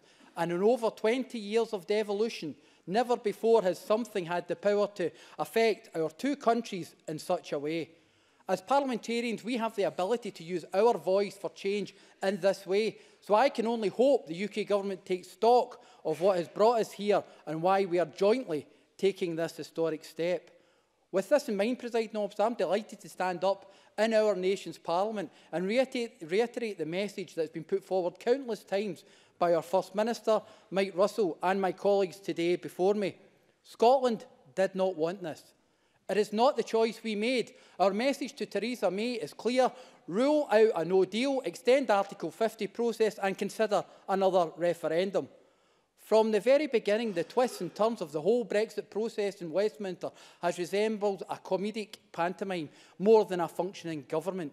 And I think we can all agree we are no further forward now than what we were 2 years ago. I, like many people, enjoy a good pantomime. You see it quite a lot in here. But I certainly do not expect it to come straight from the stages of Westminster, filled with your usual panto cast of characters, the bumbling baddie, a will-they, won't-they plotline, and more dodgy one-liners than you would hear in a 1970s Saturday Night TV's variety show. The House of Commons would have been entertaining these past few months if this wasn't so serious. We are asked to trust the UK Government as they attempt to drive us off the Brexit cliff edge. Is it any wonder that with 24 days to go, people across our country have lost faith in the UK Government? Presiding Officer, the current withdrawal agreement means Scotland faces being taken out of the EU against our democratic wishes, taken out of the single market against our economic interests, and cut off from our European friends and neighbours against our will. This is something we're not okay with. We've made the fact blatantly clear since the day and the hour of the Brexit process began. Nevertheless, we have been repeatedly ignored and sidelined. However, I cannot say I'm surprised the Westminster Government have handled this as badly as they have. Just when you think enough is surely enough, the cycle of broken promises, disappointment and confusion only continues to spin out of control. The Scottish Parliament rejected the draft deal in December last year, yet time and time again our First Minister has continued to reach out and attempt to establish an open and constructive dialogue, only to be shot down and ignored. The exit deal on the table at the moment doesn't even mention Scotland once within its 500+ pages, and on top of this, it fails to guarantee key rights, human rights, environmental rights and employment rights, which Scotland needs, wants and should never be forced to give up. Currently, Theresa May's approach would take Scotland out of the single market, despite the clear fact that 62% Scots voted to remain. Our First Minister has been very clear ever since the Brexit vote that the voice of the Scottish people should be respected as a very minimum. That means staying in the single market and the customs union. If it is possible for Northern Ireland, why not Scotland? Yet again, the UK government simply do not seem to care about Scotland's wishes. The economic implications of all this are startling at best. The UK government's own analysis, published last week, predicted a no-deal could leave the UK economy 9% smaller after 15 years compared to what it has been. If 15 years seems far away, Scottish government analysis has shown that the implications of a no-deal Brexit be felt almost instantly in Scotland. By the end of this year alone, there's a potential for GDP to have been contracted by 7%, with unemployment increasing by nearly 4% by mid-2020. This is the equivalent of more than 100,000 additional people out of work. Presiding Officer, things are already hard enough for many people in my constituency after a decade of unforgiving Tory austerity. And as you know, I love my town. I represent and bring issues of importance to Paisley, to the Chamber as often as I can. And while this is something that is frequently mentioned in friendly jest by colleagues in this Chamber, this is not a joking matter. Brexit of any kind will have generational negative consequences to many families within my community. I live in a wonderful town and one I love serving, and I will do my utmost to make sure Paisley continues to flourish. But that is getting increasingly difficult with a Westminster government who continues to demonstrate beyond any doubt that Scotland is not an equal partner in the UK. The lack of respect being shown to us is appalling, especially when all signs point towards Brexit having devastating impact on jobs and investment in our country. Like you, I really have no idea what's going to happen in the next coming weeks, but I do know one thing. It's time for Scotland's voice to be heard. Why should we continue to be treated like an unruly child who is told to be seen and not heard? Scotland did not want this. The time has come for us to gain some control of our future. We cannot continue to be led by this shambolic UK government. The people of Scotland, Presiding Officer, deserve better, and they deserve a lot more than what Westminster offers us. Thank you. I call Claire Baker to be followed by Jenny Gilruth. Ms Baker, please. Thank you, Presiding Officer. This afternoon is a significant debate. We are here to express a united opposition to a no-deal Brexit. The voices of the Scottish Parliament and the Welsh Assembly will join together to make clear our opposition to an outcome which would damage our economy, our communities and our society.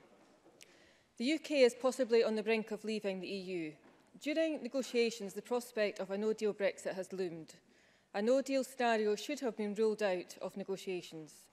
I do not accept the argument that it has been necessary to be there to demonstrate a level of resolve or seriousness. I do not think anyone involved in these negotiations treated this as a game, and this attempt to use brinkmanship could only result in self-inflicted harm to the UK, and everyone can see that. This argument that it would be as bad for the EU is thin. The 27 countries would still be a powerful group in terms of trading, international relationships and influence. The UK would be left isolated.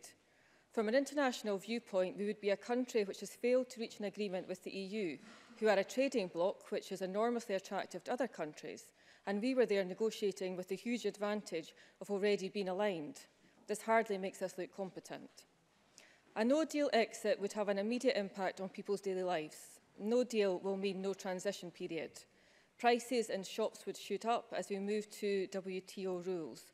Our own trading goods may be surplus and food stocks will rot.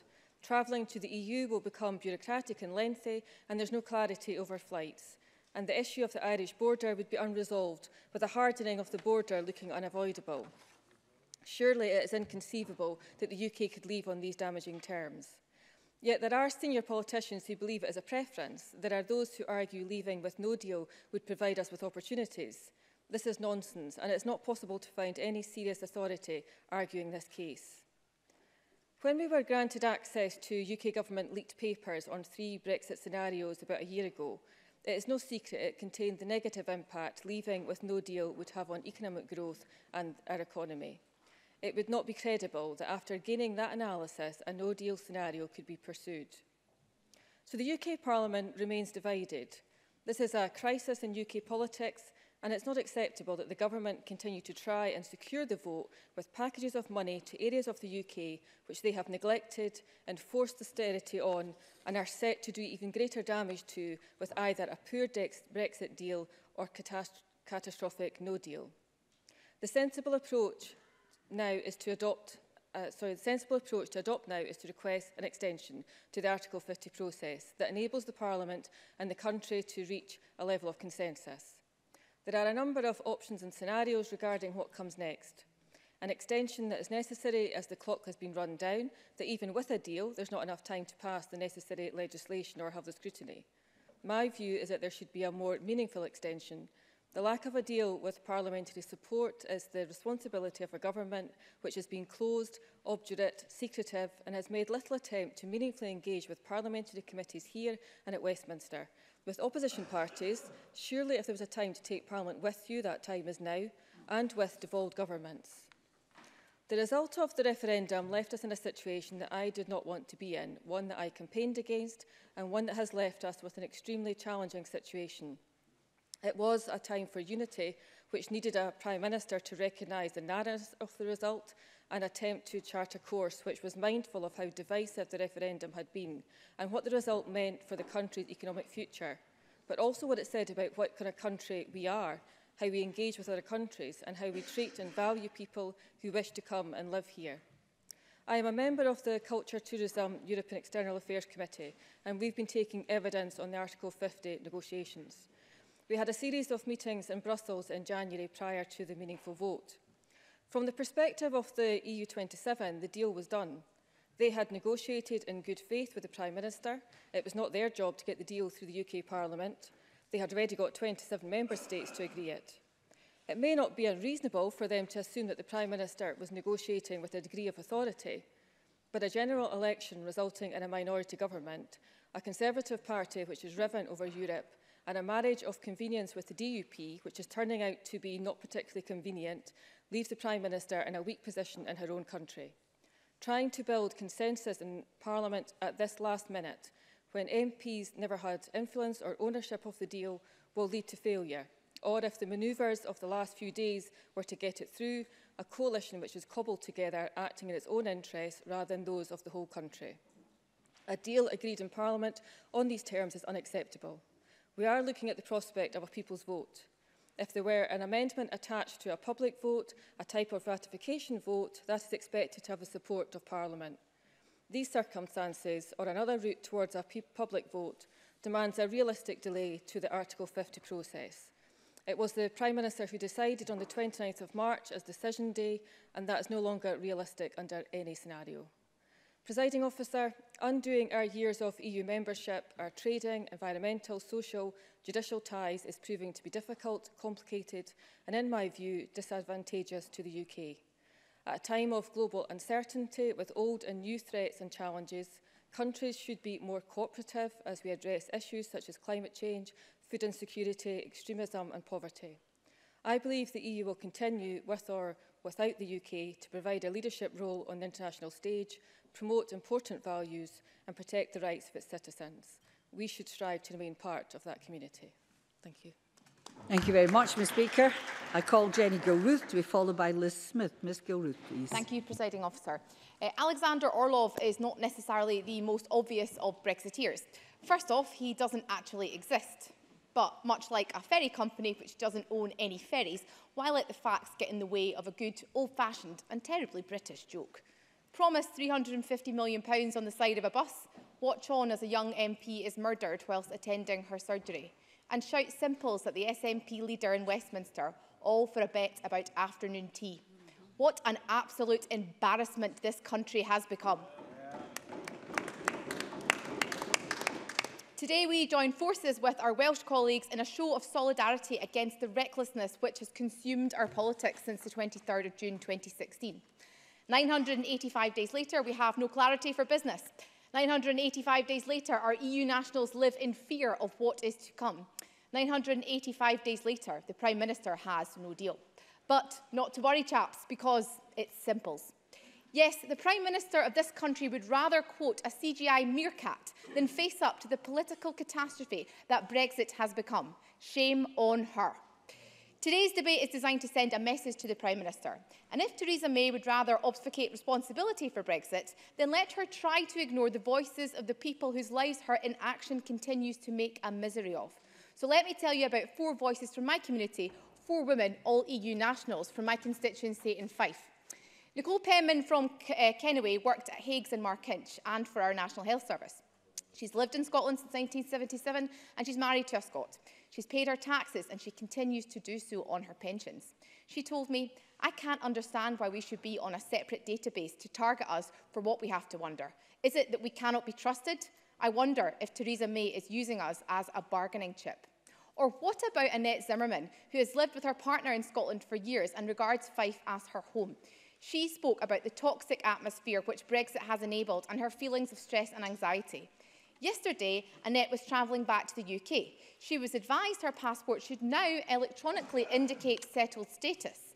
Annette explained this to border security. She told me, "Not only did nothing show, but the border control officer did not even know what I was referring to when I explained that the settled status is supposed to come up electronically. Even when I produced the settled status letter, he seemed utterly clueless, had clearly not been briefed, and nothing was showing on the machine either." Or what about Dr. Petra McClay, who has dedicated her working life in this country to educating our children?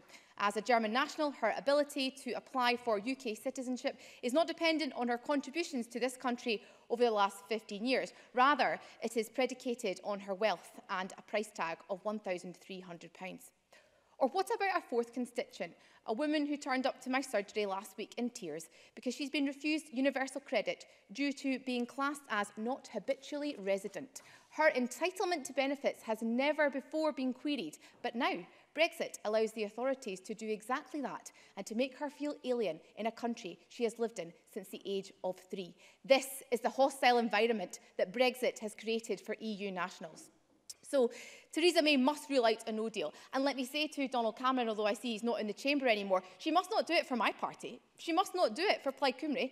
She must not do it for Labour, for the Greens or for the Liberals. The Prime Minister must rule out a no deal for the EU nationals who live side by side with us all in this country. Presiding Officer, I support a people's vote because I want an end to the sorry mess that Brexit has become. Now, I understand that there are those on the Conservative benches and elsewhere who do not agree. I respect their right to do so. But what is unforgivable is their abject failure to rule out a no deal. They know the damage no deal would cause. Many have said as much. But by blithely refusing to rule it out, they deliberately belittle this Parliament and the Welsh Assembly in the process.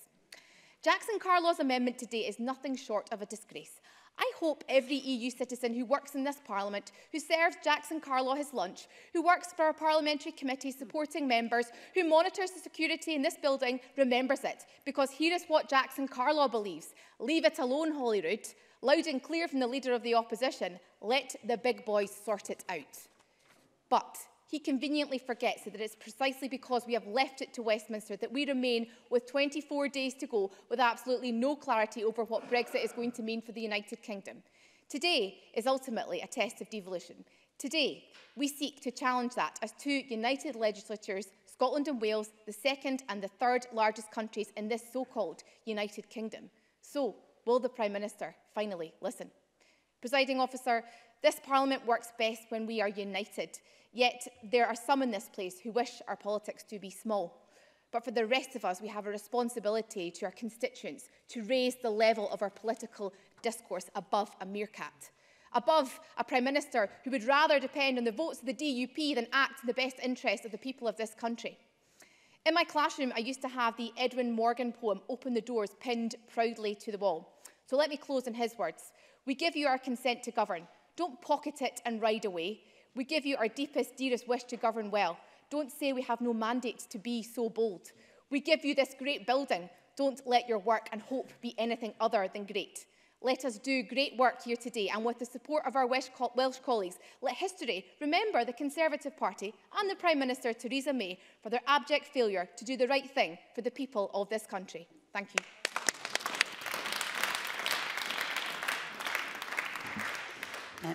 I have a little time in hand in this debate, so I can give some extra time for interventions, if there are any, and I call Liz Smith to be followed by Tom Arthur. Thank you, Deputy Presiding Officer. I think everybody in this chamber, whatever our political views, however we voted in Brexit, fully acknowledges that the result of the 2016 referendum led us to one of the most difficult periods that there have ever been in British politics. Recognising the complexities and the difficulties of Brexit has made us question a lot about ourselves, but it has also raised questions about the political process and how it operates. Brexit has been deeply troubling. It's been very emotive and divisive in exactly the same way that the independence referendum was in 2014. But as we try very hard to take an objective stance on the current debate, I think we should remember three things. Firstly, we have a democratic duty as politicians to respect the right of the referendum, even if we do not personally like the result. Secondly, voters want us to focus on an outcome that works for them and their families, rather than having to watch endless wrangling over constitutional structures. And thirdly, as we listen to the public, we must carefully listen also to those sectors on which our economic future depends, most especially in business and industry, the majority of which, if not all, believe that we should support the deal. And we should also acknowledge that in 2014, when the people of Scotland made a decision to stay in the United Kingdom, and in 2016, when the people of the UK made a decision to withdraw from the EU, they made these decisions when the terms of the plebiscite were agreed beforehand. And that agreement embodied the acceptance on both sides that the result of the referendum would stand. And as I said in the last Brexit debate in this chamber, I was personally very disappointed with the result of the EU referendum. I strongly believed that the economic case for remaining, for some of the reasons that Willie Rennie set out in his speech, I believed these economic reasons were powerful. And I believed that the majority of people would think so too. But I was wrong. Yes, I will. John Mason. I thank Liz Smith for giving way. I would just ask her the same question. As an individual or an organisation can change their mind, would she accept that we can respect the vote, but the country might want to change its mind, and shouldn't it have that opportunity? Liz Smith. I think the trouble, Mr Mason, is that if we continually go back to the people because we have not accepted what they said in the first place, when the terms were agreed, we are in danger of undermining our democracy, which is very precious to everybody in this chamber. Now, I had to accept, like many others who voted to remain, I had to accept that people took a decision that was not what we would have chosen. And I think there are some interesting things about this. I want to just make some progress if you don't mind. What we have seen within all the tortuous negotiations, within all the reaction to them, is a constant battle between respecting the democratic will of the people, in other words, ridding British politics of all the things which were seen by the 52% of the disadvantages of an increasingly bureaucratic EU, especially in terms of too much control over our laws and borders, and preserving those aspects which are seen to be advantageous, the overwhelming number of which were economic. So the country has been faced by a national debate which has been played out across the country and within families according to different criteria predominating amongst Leave and Remain voters. And we need to respect that fact, something which I think, in my view, has never been accepted by some in my own party on the right wing, and I don't think it's been accepted by some in the SNP, who have persistently implied that the Scottish electorate was not divided in its opinion on Brexit, when of course it was. And that is why we have had this constant use of Brexit as the raison d'etre for the promotion of independence in Scotland. I have said before, and I'll say it again, the arguments for Scottish independence are seen by many as perfectly coherent political belief, which in 2012, the Edinburgh Agreement was signed by both the Scottish and UK governments, and it was to be tested in a referendum. It was tested in that referendum, and that referendum was lost. There was not a sufficient number of voters who were persuaded of the benefits of an independent Scotland. The economic analysis was not judged to be in favour of an economic independent Scotland. Not enough people were persuaded that Scotland was better off outside the UK. But some in the SNP have never accepted that, just as some in the Conservative Party, I believe, are not prepared to accept the outcome of the Brexit debate. Sorry. Mr Harvey. Patrick Harvey. I'm grateful to the member for giving way. She debates in her usual calm and thoughtful tone, and I respect that. But she does seem much more focused on the 2014 referendum than the consequences of the 2016 one. Does she not acknowledge that the people she's spoken of who want an end of the wrangling will be deeply disappointed if this is not only the beginning of a Brexit process, but the beginning of 10 or 20 years more figuring out what happens after Brexit? The only way to draw a line under this is to give them the chance to cancel it. Liz Smith. Mr Harvey, the people who are going to be most upset and to whom we should be listening most are people who have given us an unqualified view that to get on with the decision is in the interests of our jobs, our investment and the way that Scotland operates in the future. I think it was Murdo Fraser and Donald Cameron gave us the views of the Scottish Chambers of Commerce, the heads of the UK's 4 National Farmers Union, the Scottish Fishermen's Association, major sectors in the Scottish Whisky Association and major companies like Diageo. These are not people who are arguing about the abstract and finer points of the Constitution, but about what is best for their sector. I think I'm just about to finish. What is best for their sectors and for our livelihoods post-Brexit. And it is on that basis, Deputy Presiding Officer, that we must respect what has happened in this referendum, even if we choose that it's not something that we have agreed with personally ourselves. If we don't do that, we are seriously in danger of undermining our democracy. Tom Arthur, followed by Daniel Johnson. Thank you, Presiding Officer. I'm very grateful for the opportunity to participate in this debate, though I suspect, like many in the Chamber, I wish this was not a debate that we were not having to have. I find it deeply regrettable that we are in this situation, and no more was that underscored for me yesterday when visiting pupils at St Benedict's High School in Linwood in my constituency of Renfrewshire South, because it is a generation of young people who are going to be deprived of opportunities and chances which my generation and generations preceding mine have been able to take for granted. But in engaging with young people, I seek always to look for opportunities to be positive and to discuss the future, regardless of the situations that we find ourselves in. And no opportunity affords that more than the opportunity to talk to modern studies classes in our high schools.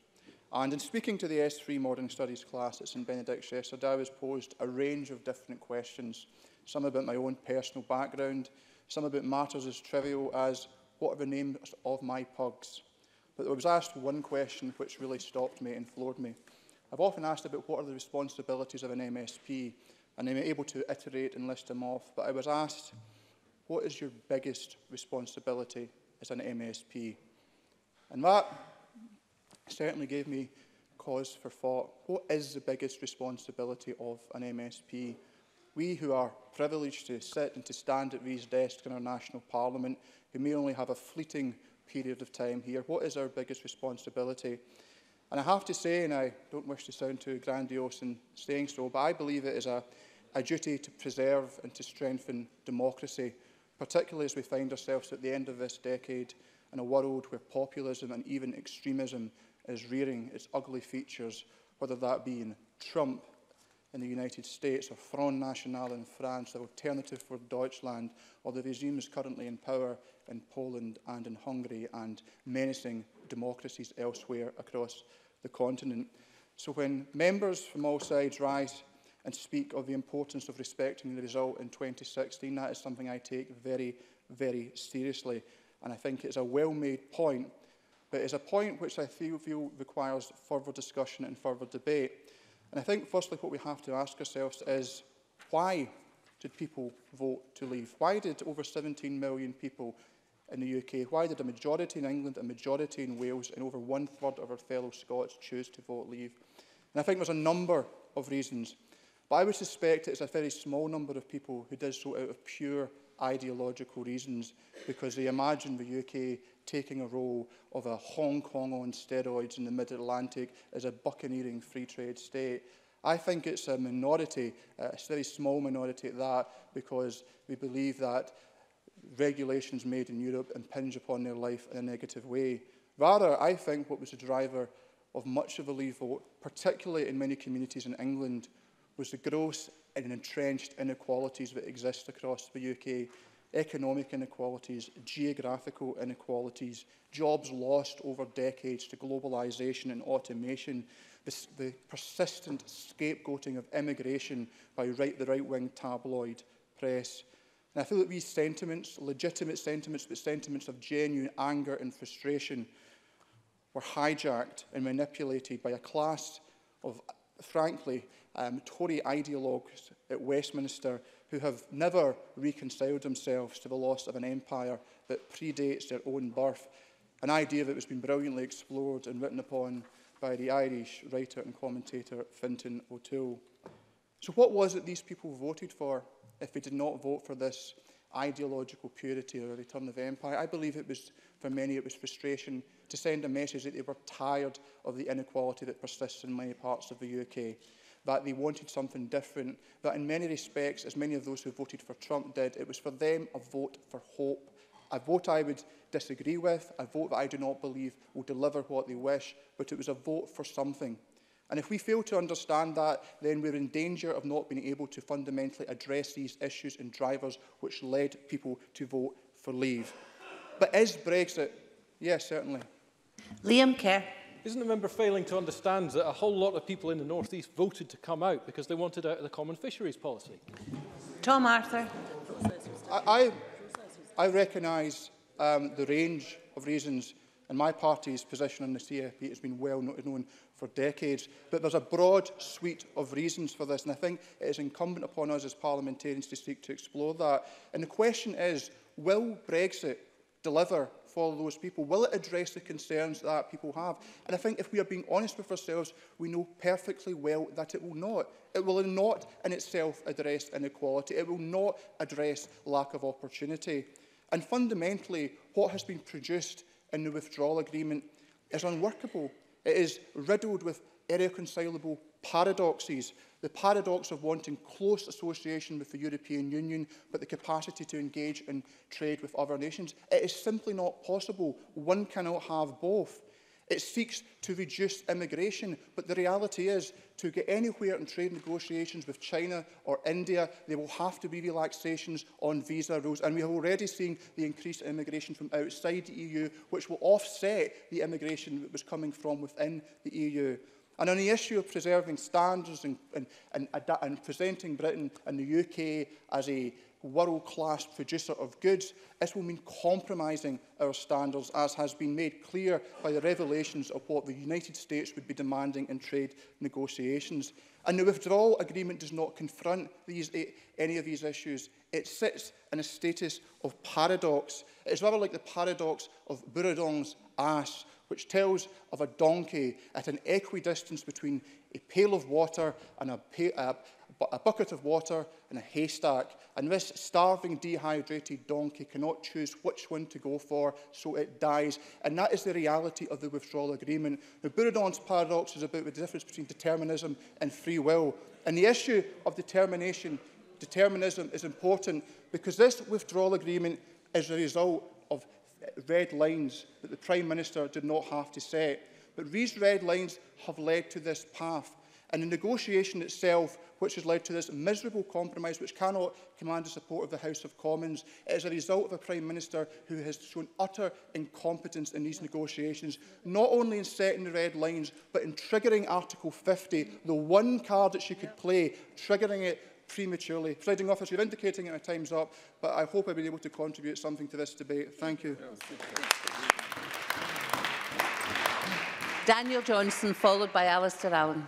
Thank you, Deputy Presiding Officer. I'm very pleased to be speaking in this debate, in part because it is an historic occasion when we debate side by side with our colleagues in the Welsh Assembly, but it also allows me to return to the topic of my first speech, because Europe is a defining issue for me in terms of my politics. But when I spoke in my first speech to this Parliament, I hoped it wouldn't be a defining issue for this Parliament. Unfortunately, it is. And it is for one simple reason, that Brexit and remaining in Europe, or how we exit, isn't just a theoretical issue for my constituents. It's one of very real and immediate concern. I'd like to, at this stage, at the beginning of my speech, I think reflect on what Jenny Gilruth was saying, because it's those human consequences which really matter. It's about people's jobs, people's livelihoods and their families.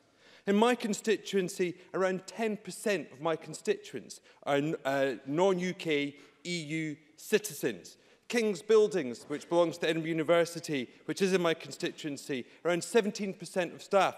Over a third, or around a third of the academics are EU citizens.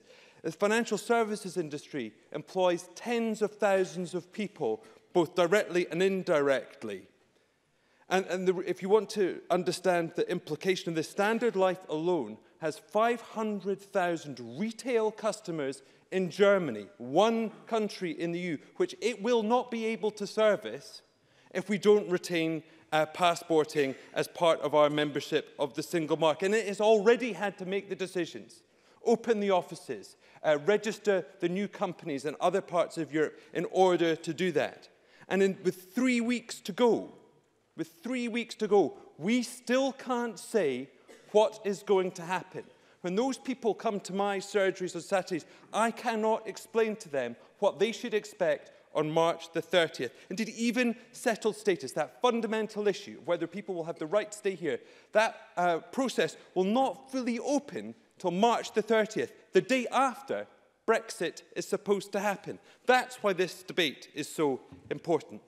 But let me also turn to the issues which are at hand, because I think much of this debate has been one of false options that have been provided.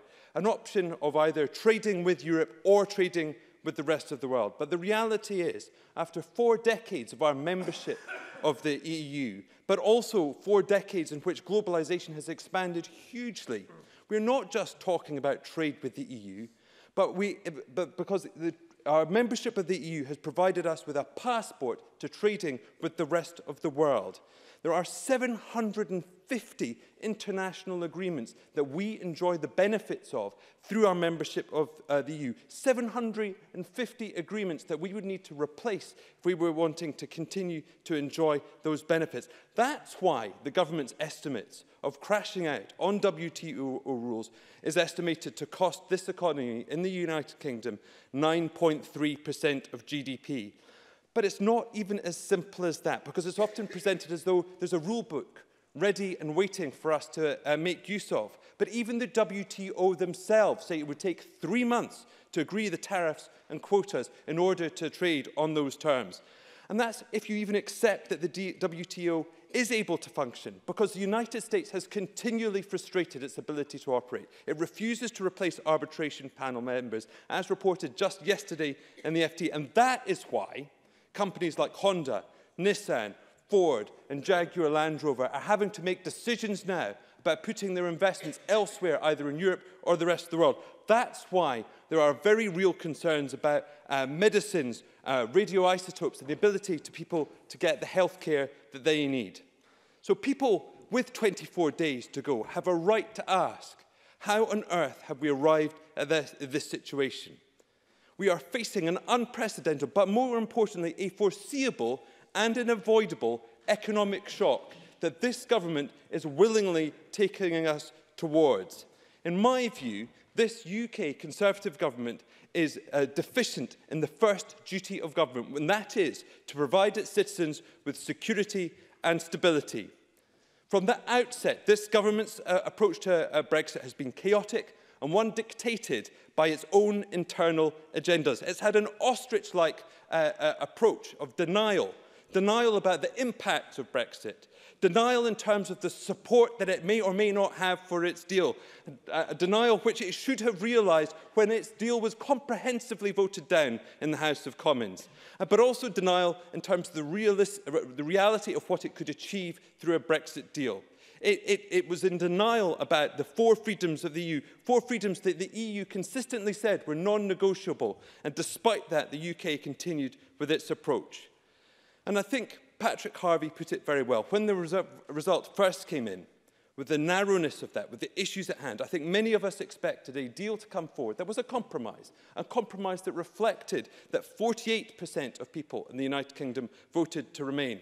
Instead, we had the nonsense of Brexit means Brexit, which Theresa May used to conceal the fact that she was pursuing a hard Brexit dictated to the UK government by the European Research Group, a party within a party. And if you wanted evidence of that, anyone listening to Good Morning Scotland today, listening to Mark Francois, dictating the terms on which the European Research Group would accept the deal, could be under no illusion of the reality of that fact. Indeed, he was talking about a panel of experts that would judge whatever Theresa May came back to the Commons with. A panel of experts which was going to include Bill Cash, amongst others. It's a nonsense. This is no way to run a country. It's no way to govern. It's governing on the basis of short-term calculation rather than national interest, governing on the basis of sound bites rather than facts and reason. And that is why we should reject this deal. And it is disappointing to hear the Tories offer a straw man of May's deal or no deal. Many of their colleagues in the House of Commons have had the courage to speak up, to say that we must rule out a no deal. And it is hugely disappointing to hear not one Conservative member speaking up against that ridiculous and dangerous proposition. Some of them should have the courage at the vote today, rule out a no deal, because that is what is in the interest of the United Kingdom. Alistair Allen, followed by Stuart McMillan. Presiding Officer, the Tories don't want to hear this again, so I'm going to say it again. Scotland voted overwhelmingly to remain in the EU. Our interests are now being completely ignored by a shambling UK government that wants to drag Scotland out of Europe, whatever Scots or whatever this Parliament may think about it. But since Brexit is close enough now to qualify perhaps for its own... Excuse me, Mr Allen. Can we stop the private conversation here? Please don't come into the chamber and immediately start talking across benches. Thank you. Alistair Allen. But since Brexit is close enough now to qualify for its own grim kind of advent calendar, let me put this as nicely as I can to the Tories. Brexit is now just 24 sleeps away. After almost 3 years of self-evisceration, the UK government will now ask Westminster to back a damaging deal an astonishing 17 days before Brexit is scheduled to happen. Theresa May's deal, to use a vivid Scots expression, has been sewn with a het needle and a burning thread. Article 50 must now be extended to prevent a no-deal departure and bring the issue back to the people. A no-deal, which some Brexiteers still talk of as if it can be briskly and harmlessly achieved by gunboat, has consequences across Scotland and not least in my own constituency. As much as 24% of the Western Isles workforce are employed in sectors that are considered most exposed to the effects of a no-deal. Analysis from the Chief Economic Advisor to the Scottish Government shows a no-deal Brexit would lead to a 10 to 20% drop in exports, £1 billion less investment in 2019, 10 to 30% depreciation in the pound. The UK have failed to offer a single meaningful assurance to any of these businesses. As the First Minister said today, the Scottish Government has sought to find compromises all the way through this sorry process to protect Scotland's interests. And it was, I have to say, depressing today to hear the idea of compromise again dismissed by the Conservatives. But there is an obvious lesson here about what happens when another government makes Scotland's decisions for it.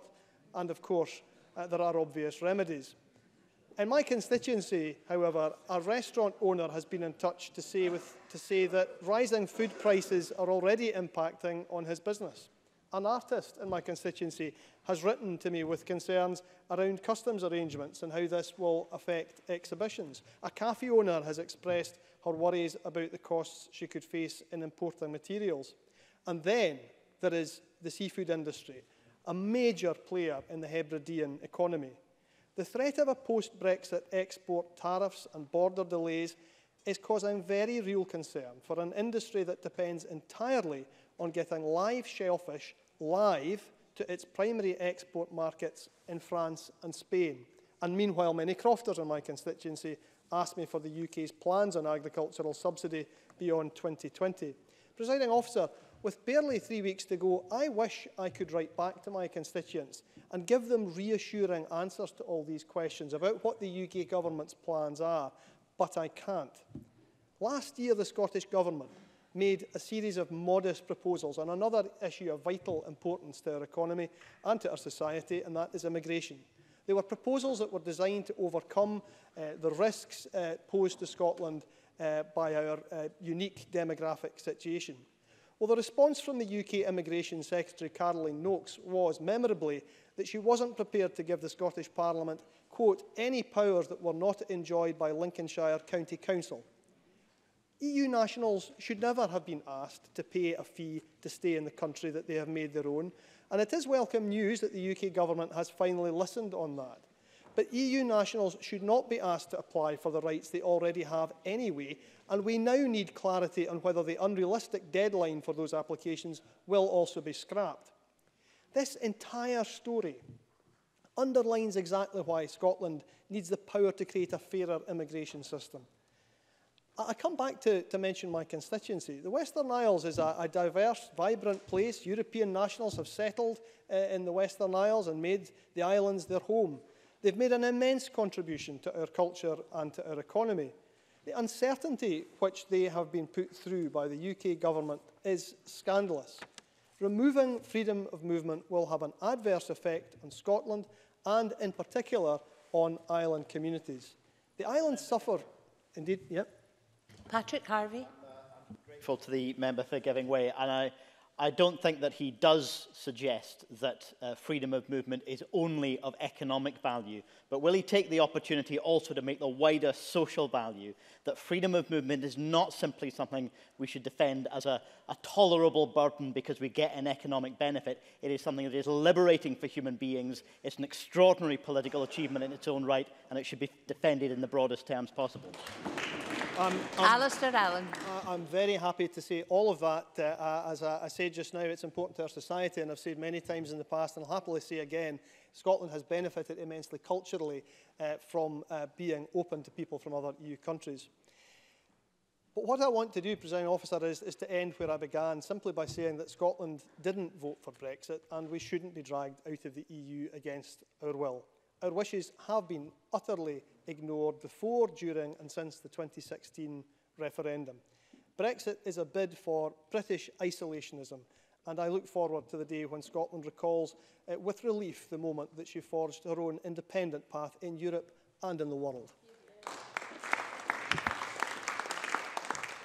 Stuart McMillan, followed by Jamie Green.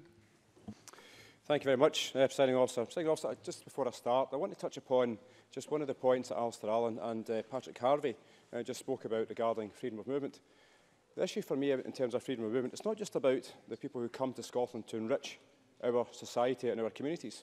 It's about the opportunities offered to Scots to actually go to the EU nations to actually enrich themselves, enrich their learning, and then also bring that back to Scotland when they do return at some point in the future. So it is that two-way process, which sometimes is a point that not everyone actually picks up on. And I say that because I benefited from actually studying in Europe. I studied in France twice, Germany, and also in Sweden. And so I know that the absolute benefit that being a member of the European Union has actually afforded me, from a personal perspective, but also how I've managed to then actually help others within my community, not just as an MSP, but certainly as a friend and a colleague and as a member of my own party. But, Presiding Officer, I genuinely welcome the fact that there's cooperation today between both the Scottish and the Welsh governments to actually have these debates taking place at the same time. And the strong message from both Scotland and Wales today will actually highlight how concerned the elected members feel on behalf of their constituents and also their respective nations. I'm under absolutely no illusion that no matter what is discussed in this chamber today, the Conservatives will not relinquish their intransigent position, which is increasingly isolationist in the extreme.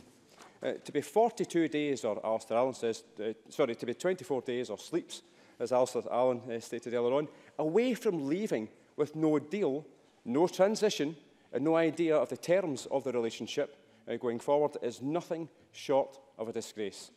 The calamity that has been the approach to the Brexit discussions from the UK government are laid bare for all to see. And the so-called mother of all parliaments isn't just crumbling physically, it's crumbling internally. The strong and stable has long since been dumped into the bin, and the worst of the isolationists has been on show for far too long, and certainly for the last number of months, dragging the weakest Prime Minister in history on a road to nowhere. Presiding Officer, the Tories want us to sign up to the Prime Minister's offer. How can any politician representing a Scottish constituency maintain any credibility by agreeing to a deal that puts Scotland at an economic disadvantage? If this deal is passed, with Scotland being at an economic disadvantage, then Northern Ireland, then I'm quite sure that when we start to lose inward investment in the future, and that inward investment goes to Northern Irelanders compared to here, then the Tories will be the first ones to complain and actually blame this Scottish Government and also this Parliament, even though it will be them who've actually created that competitive disadvantage for Scotland. Now, the UK Government's own analysis shows that the catastrophic impact of a no deal would have on business and also trade. The UK economy estimated to reduce by between 6.3% and 9% after 15 years. The worst hit areas to be Wales, 8.1%, Scotland, 8%, Northern Ireland, 9.1%, and the northeast of England, 10.5% reductions. It also warned that some food prices are likely to increase, and there's a risk that consumer behaviour could actually exacerbate or create shortages. Presiding Officer, this is absolutely imperative that an extension to Article 50 happens to avoid a no-deal scenario. The Tories don't want to prolong the process. They obviously don't realise that if we leave on the 29th of March, the issue of Brexit, the economy, trade, education, access to medicines and many, many more examples will still need to be addressed. Brexit doesn't end on the 29th of March. The next phase of Brexit starts. And presiding officer, the EU withdrawal negotiations have proven once and for all that Westminster and the Westminster elite and the Tory party hold Scotland in contempt. Now, minister after minister after minister has either resigned or been sacked. However, somehow Chris Grayling is still in place. Now, what an utter disgraceful shambles. Whilst more people are going to food banks, the Tories give out dodgy contracts for boats that don't exist, and then they pay £33 million in hush money because of their arrogance and complete stupidity. And it's estimated that Chris Grayling has actually cost the UK taxpayer some £2.7 billion. Now, if that was any Scottish Government minister, the calls from the Tories to get that minister sacked would be, it just would go off the scale. Now, presiding officer, then there have been the financial bungs to get the DUP and some other politicians on side. The DUP got their £1 billion bung for the confidence and supply arrangement, and we've also heard about the Northern Ireland gets an additional £140 million, both of which have got absolutely no Barnett consequentials. And I suspect this is what's called the union dividend. Now, once again, Scotland gets shafted, and it's to be put back into its box.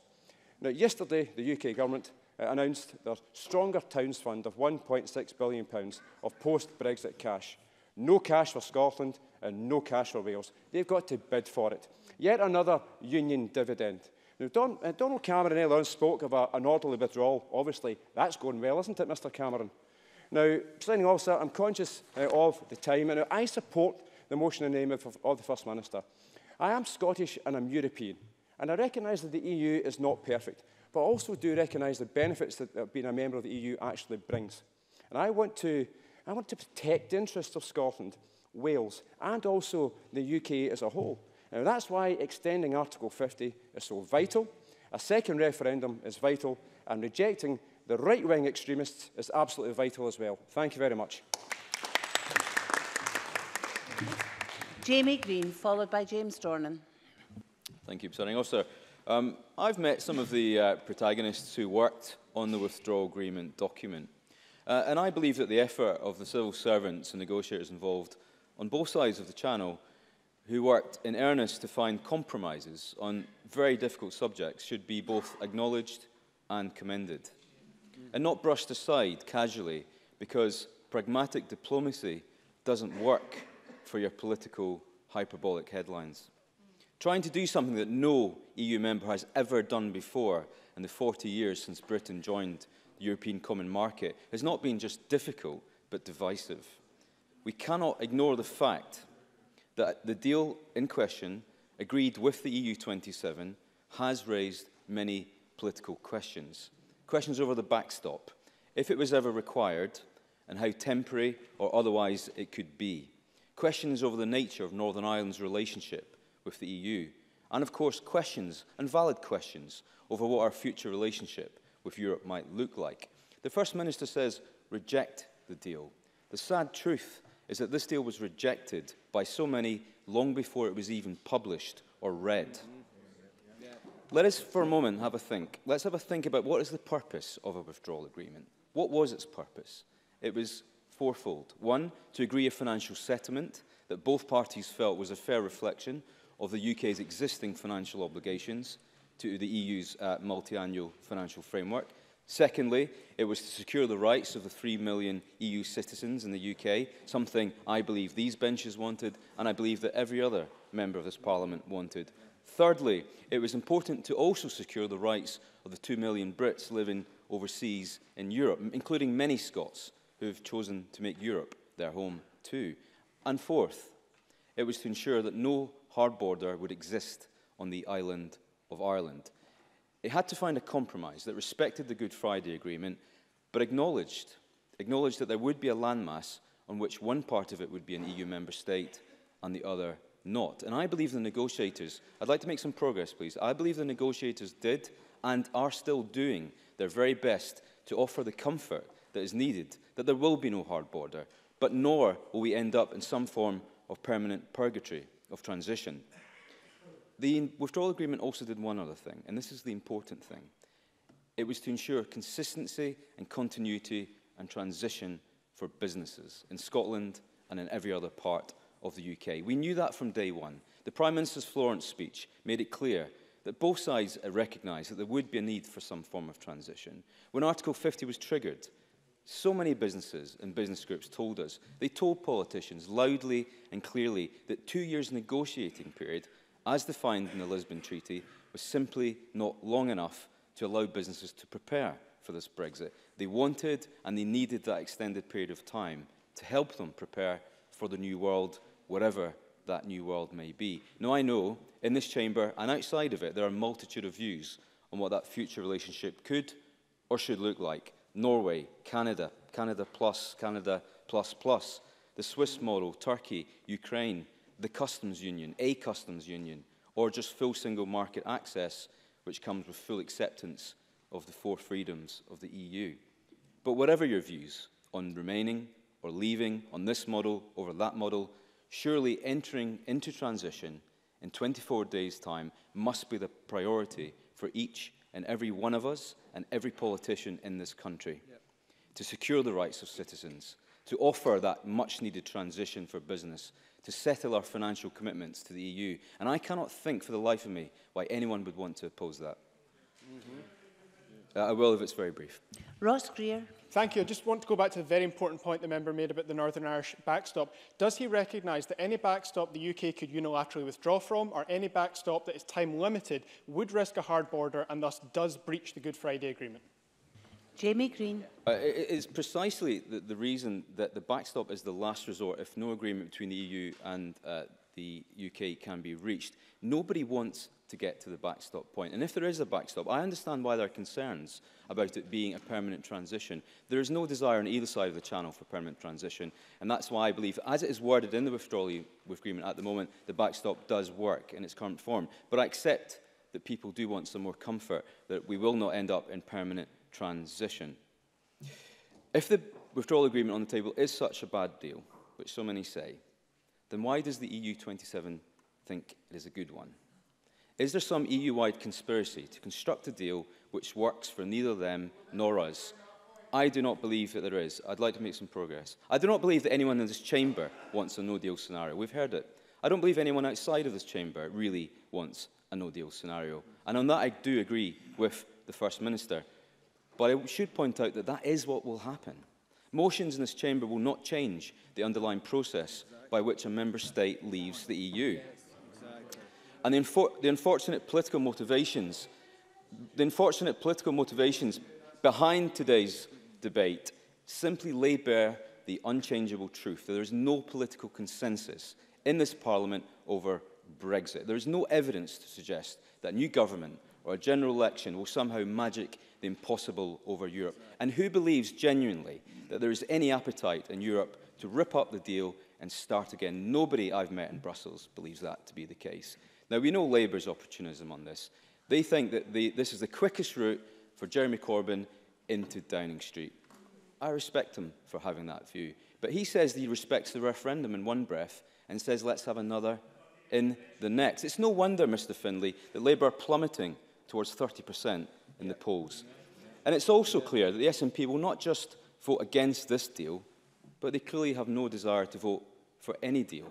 The First Minister made that abundantly clear in her opening speech. What remains at the heart of their approach to Brexit is nothing but independence, with membership of one union coming second to the leaving of another. The EU is nothing more than a pawn in that game. If I have time, Presiding Officer, can I talk about the issue of the second referendum? Because I think it's an important one. Given that now seems, as confirmed today, to be the official policy of every other party in this chamber to have another vote. What message, can I ask you, does that send to the 1 million Scots who voted to leave, or the 17 million voters across the UK who voted to leave? I'll tell you what it says. It says your vote doesn't matter. Now, if you have a problem with two-question referendums, or if you're concerned that a 49-51 result is too close, that is a laudable and a valid debate to be had. But there's nothing to suggest that a second referendum will be any different from the first. And can I also say, any politician in this place who stands up and says that a Leave voter did so out of prejudice or far-right sentiment needs to have a serious think about their understanding of Scottish voters and 1 million of their fellow citizens. It is that very contempt, for the Scottish electorate is the reason that so many voted to leave. You must come to a close now, please, Mr. Thank goodness, Presiding Officer, that there is one party in this chamber that is willing to put a question to the people and have the decency to respect its decision. And for that reason, I support Jackson Carlaw in his amendment. James Dornan, followed by Alex Rowley. Thank you, Presiding Officer. Can I just, before I start, just say that I think if anybody is holding voters in contempt, it's the Conservatives who are holding in contempt 1.7 million voters who voted to remain within the EU. When the people of Scotland go to the polling station, they expect their will to be carried out by their elected representatives to the best of our ability. And that is the very essence of our representative democracy.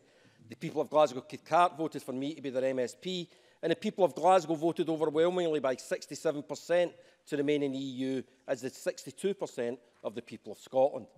Westminster said to represent the people of Scotland at a UK-wide level, but if there were any doubt about the validity of that statement, then the last few months have shown us that nothing could be further from the truth, and that Scotland's voice continues to be drowned out.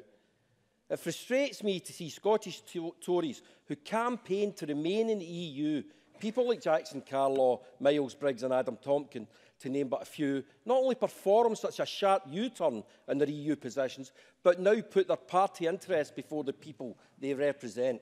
Their Tory government in London has completely lost control, and what they claim to be our glorious union has now become the laughingstock of Europe.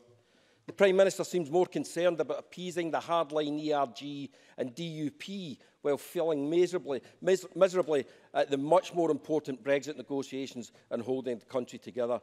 Whether it's a no-deal Brexit or the Prime Minister's Brexit, the UK is facing an economic catastrophe, the likes of which we have never seen before. That's a new word I've just created there. At the same time, political parties have elected members walking out, and other representatives are more concerned about self-interest or internal party politics than the plights which face the people who elected them. Presiding Officer, whilst the Brexit chaos at Westminster seems another world away, the people and businesses in my Cathcart constituency are the ones who are already suffering. There's a business in my constituency called Arturo's Deli, the only Portuguese deli in Glasgow, which makes wonderful coffee, also beautiful cakes, but more so its owner, Arthur, employs several locals, and his shop serves as a community hub for people as they go about their day. Arthur Santos came to the UK from Portugal in 2006. He married a UK national, opened a business in Scotland and has been a vital contributor to the local economy in my Glasgow Cathcart constituency, as my waistline unfortunately shows. And that's probably the only time that the whole chamber has agreed with me since I got elected in 2007.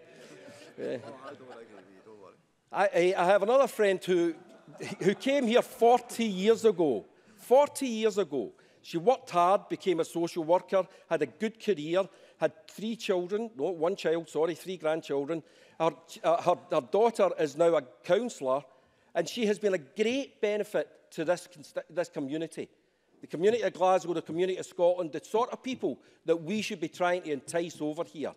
And what happens now? She has to, along with Arthur, they has to fill in one of these forms. That is completely ridiculous that somebody who's made their life here, who's benefited this community and this country, is now having to prove that they're worthy of staying here.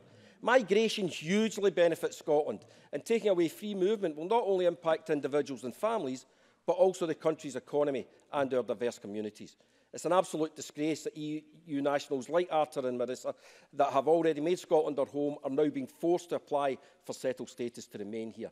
Presiding Officer, our EU citizens should not be made to apply to the shambolic and incompetent Home Office to retain rights which they are already entitled to. However, in my constituency, it's not only EU nationals who fear Brexit. My constituent Isabella has serious concerns about her medical supplies, some of which have short shelf lives and which come from the EU. And I've heard from constituents with epilepsy who are worried about the supply of Primadon, and constituents with diabetes who are concerned about how they will get their insulin should there be no deal. And then we come to trade. As has been pointed out by the FM and others, the UK government's own analysis shows the catastrophic impact a no-deal outcome would have on business and trade. The assessment published last week predicting a no-deal could leave the UK economy 6.3 to 9% smaller after 15 years compared to what it would have been just now should be enough for any government to rethink their position and look for another way out, but not here. Presiding Officer, last week I met with a local printing firm in my constituency who do most of their business abroad. They're extremely competitive and more than hold their own against all competitors. They've invested £8 million into the firm in the last 6 years, but Brexit looms over them like a dark cloud. Companies like them fear further expansion may not be possible if markets are closed off or if access is restricted, which would clearly give their competitors an advantage. And let's also not forget about the benefits of EU funding. In the event of a no-deal scenario, the UK's departure from the EU would mean UK organisations would be unable to access EU funding for European Social Fund projects after Brexit Day. There are many areas through Glasgow Cathcart that have benefited over the years from ESF and ERDF funding. For example, the Greater Glasgow University Trust, which provides access to a community education degree and benefited a number of my constituents from Castlemilk. This degree programme provided access to work at the then living wage rates of pay, which also gave on-the-job training and practical experience. EU funding, future trade prospects, the supply of medicines, freedom of movement and the rights of EU nationals, all threatened. Threatened by a shambolic Westminster government who have shown no leadership throughout this process. Instead, the only leadership Scotland has witnessed is that of the First Minister and our outstanding Brexit Secretary, Mike Russell. Today, due to their work, for the first time in 20 years, Scottish Parliament and the National Assembly for Wales have been debating the same motions simultaneously. Here we have 2 national governments working together in the best interests of their people, in stark contrast to the actions of the Tory government at Westminster. Presiding Officer, I could stand here and talk for another 6 minutes about how a no-deal Brexit will adversely affect my constituency. But time limit, it's nice to bring the chamber together. But time limits us, and I echo many of the sentiments of my colleagues who have spoken before me. But even more than that, I echo the voices of the Scottish people who voted to remain. They've made it absolutely clear that a no-deal Brexit would be catastrophic for Scotland, culturally, socially and economically. We are potentially only 24 days away from a catastrophic no-deal disaster.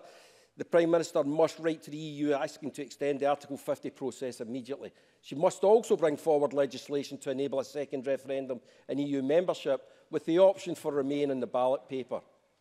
Presiding Officer, a few years ago, that well-known prophet, Boris Johnson, used the word Titanic to explain how successful he thought the Brexit process was going to be.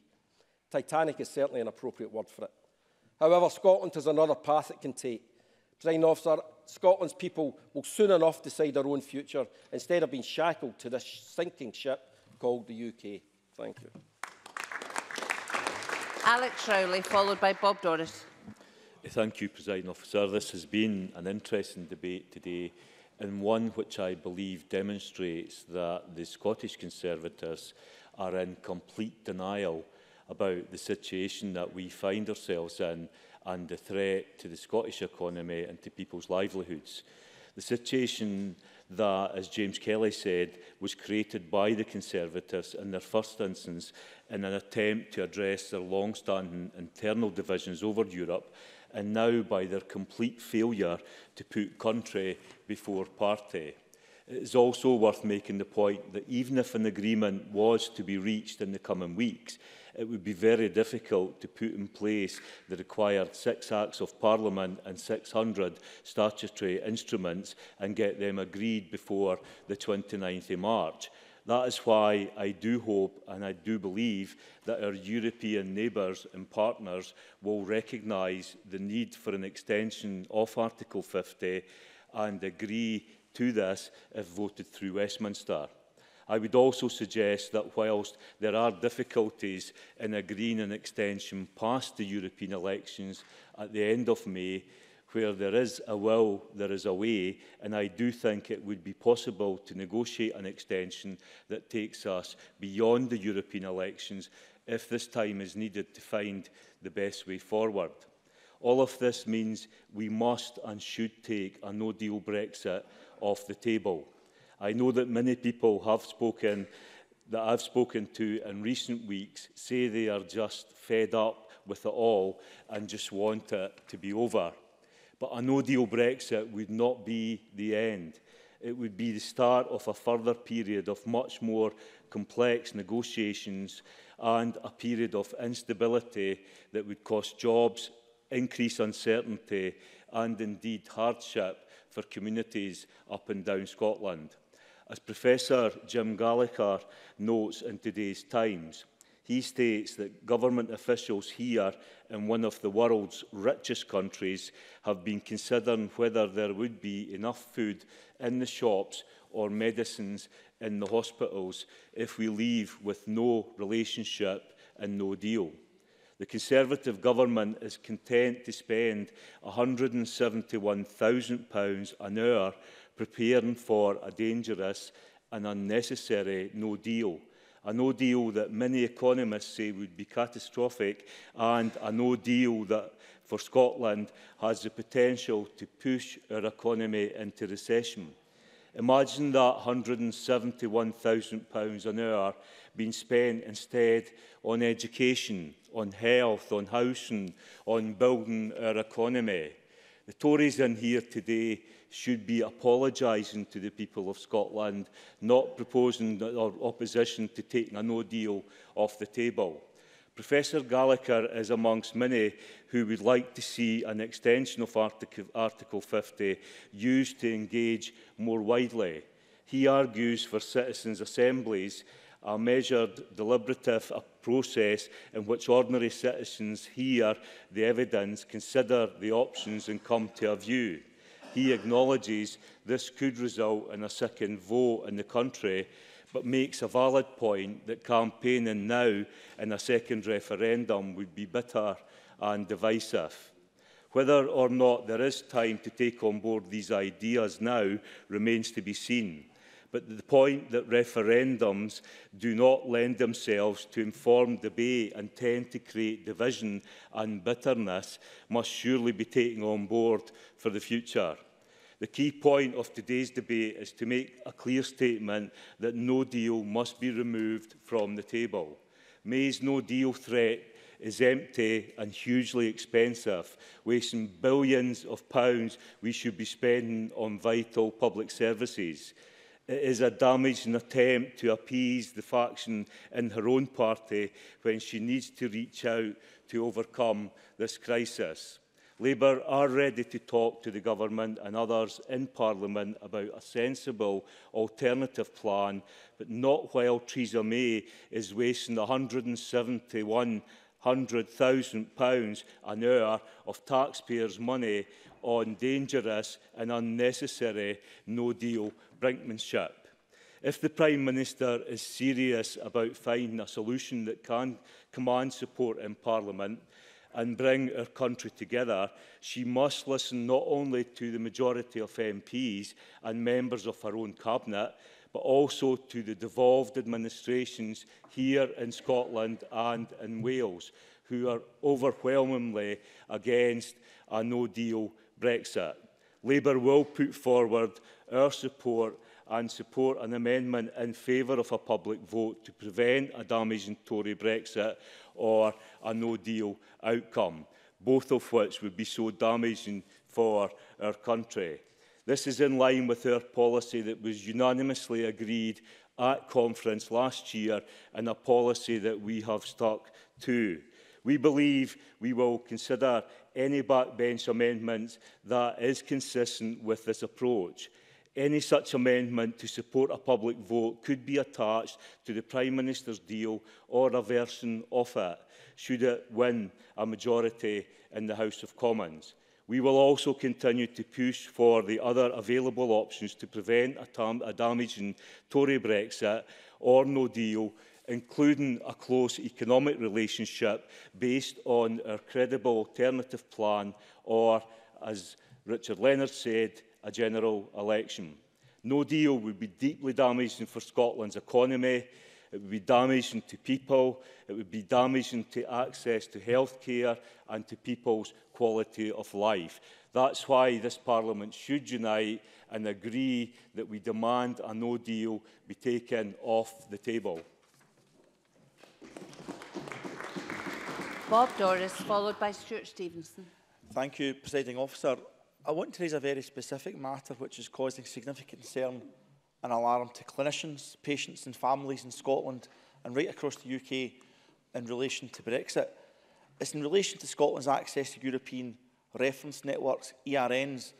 And, Presiding Officer, can I assure MSPs that this is not going to be a dry consideration of an abstract concept. Rather, it's a very real looming threat to some of the most unwell and vulnerable constituents that we all represent. I am convener of the cross-party group on rare genetic and undiagnosed conditions. Our membership heard from some clinicians with stark warnings at our meeting on the 5th of February from Professor Peter Mossey and Professor Jonathan Berg about the threat of Brexit and European reference networks.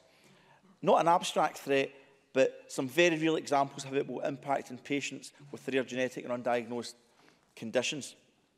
European reference networks connect patients, clinicians and researchers right across Europe. They allow knowledge and expertise about rare disease to be shared across Europe, providing patients with access to diagnosis and transformative care without the burden of long-distance travel. ERNs enable researchers to engage rare disease patients across Europe to support clinical trials, offering families hope that an effective treatment or even a cure will be developed for their rare condition.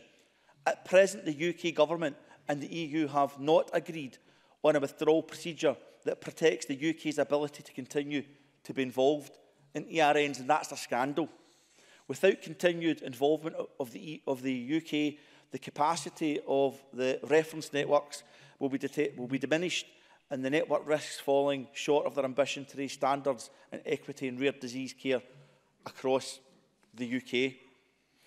Professor Mossey explained that clinicians in Scotland and the rest of the UK have already been informed that they would be prohibited from participating in and benefiting from data collection by ERNs from the 29th of March 2019.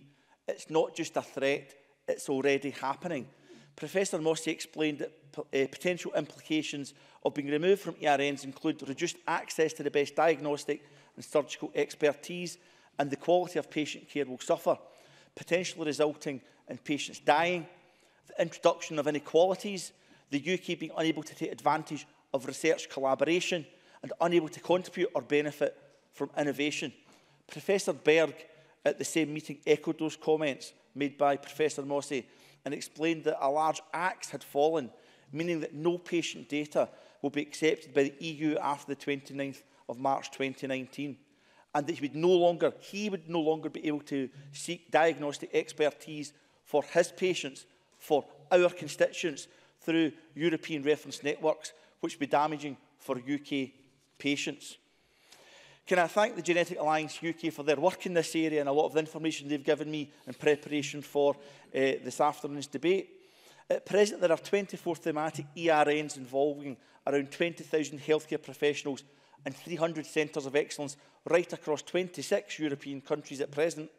In Scotland, 7 centres of excellence exist, 4 of them sit within NHS boards, including my own in Greater Glasgow and Clyde, and they provide very real support for patients and families with a wide range of conditions, including rare skin, lung and bone disorders. The Specialist Healthcare Alliance, who also have been campaigning on this subject, estimate there's 150,000 UK patients cared for through European reference networks. Not an abstract concept, but 150,000 patients put at risk by Brexit. The Protect ERN campaign is calling on the UK government and the EU to secure the sustained involvement of the UK in European reference networks. In December 2018, the UK government stated that in a no-deal scenario, UK clinicians would be required to leave the ERN on the 29th of March. We know that is already happening. Genetic Alliance have said for too long, patients and families affected by rare conditions in Scotland and across the rest of Europe have had to struggle to access the correct diagnosis, specialist knowledge and appropriate treatment. ERNs offer a unique opportunity to transform care and treatment for patients, but only if we can maintain momentum, ensure they can utilise all that specialist knowledge that exists. But it's been all put at threat. Can I quote Louise James, who's the parent representative on Swan UK, whose son Scott has an undiagnosed condition and participates in the 100,000 Genomes project, a really, really worthwhile pan-UK project. She spoke about 2 other children. She spoke about a little boy called Zach. He's 7 and currently in Bristol Children's Hospital. His gastric issues are so rare here in the UK, they are struggling to treat him and he's becoming seriously unwell. There is, however, a doctor in Italy that has researched and treated children just like little Zach, and shortly he will be travelling there for surgery. The follow-up care will be done here in the UK, but using the expert knowledge from that doctor in Italy. There's also a little boy called Sam. He is 3, blind and has seizures that so far medicine has failed to control. He's the only boy in the UK to be diagnosed with GRIN1. However, there's a big study in Leipzig that is fast leading to potential treatments. Only by comparing that knowledge widely can we get a diagnosis and treatment for everyone. That means carrying on the good work right across Europe, where these networks are already in place, are adding great value to the quality of life of children like my Scotty, just like little Sam and little Zach, along with adults right across Europe. Presiding Officer, no deal must be taken off the table, not for the political classes, but for our constituents and the patients that I've just outlined here this afternoon. Article 50 must be extended. My preference is that there is no Brexit. The only one cast iron guarantee and reassurance I can give my constituents and families like those that I've mentioned here this afternoon. But May's Brexit is not fit for purpose. It does not give those reassurances we seek. But I don't give a monkey whether it's May's Brexit or Corbyn's Brexit. I just want to make sure that whether you're Maryhill or Madrid or Springburn or Stockholm, the people I represent, the families I represent, get the best quality health care for the treatment of their conditions, and it's the matter of life and death. Let's bin Brexit, let's make sure no deal's taken off the table, and let's serve our constituents. The last of the open debate contributions is from Stuart Stevenson. Thank you very much, Presiding Officer. There's one person in all this I do feel a very small degree of sympathy for briefly, and that is Theresa May.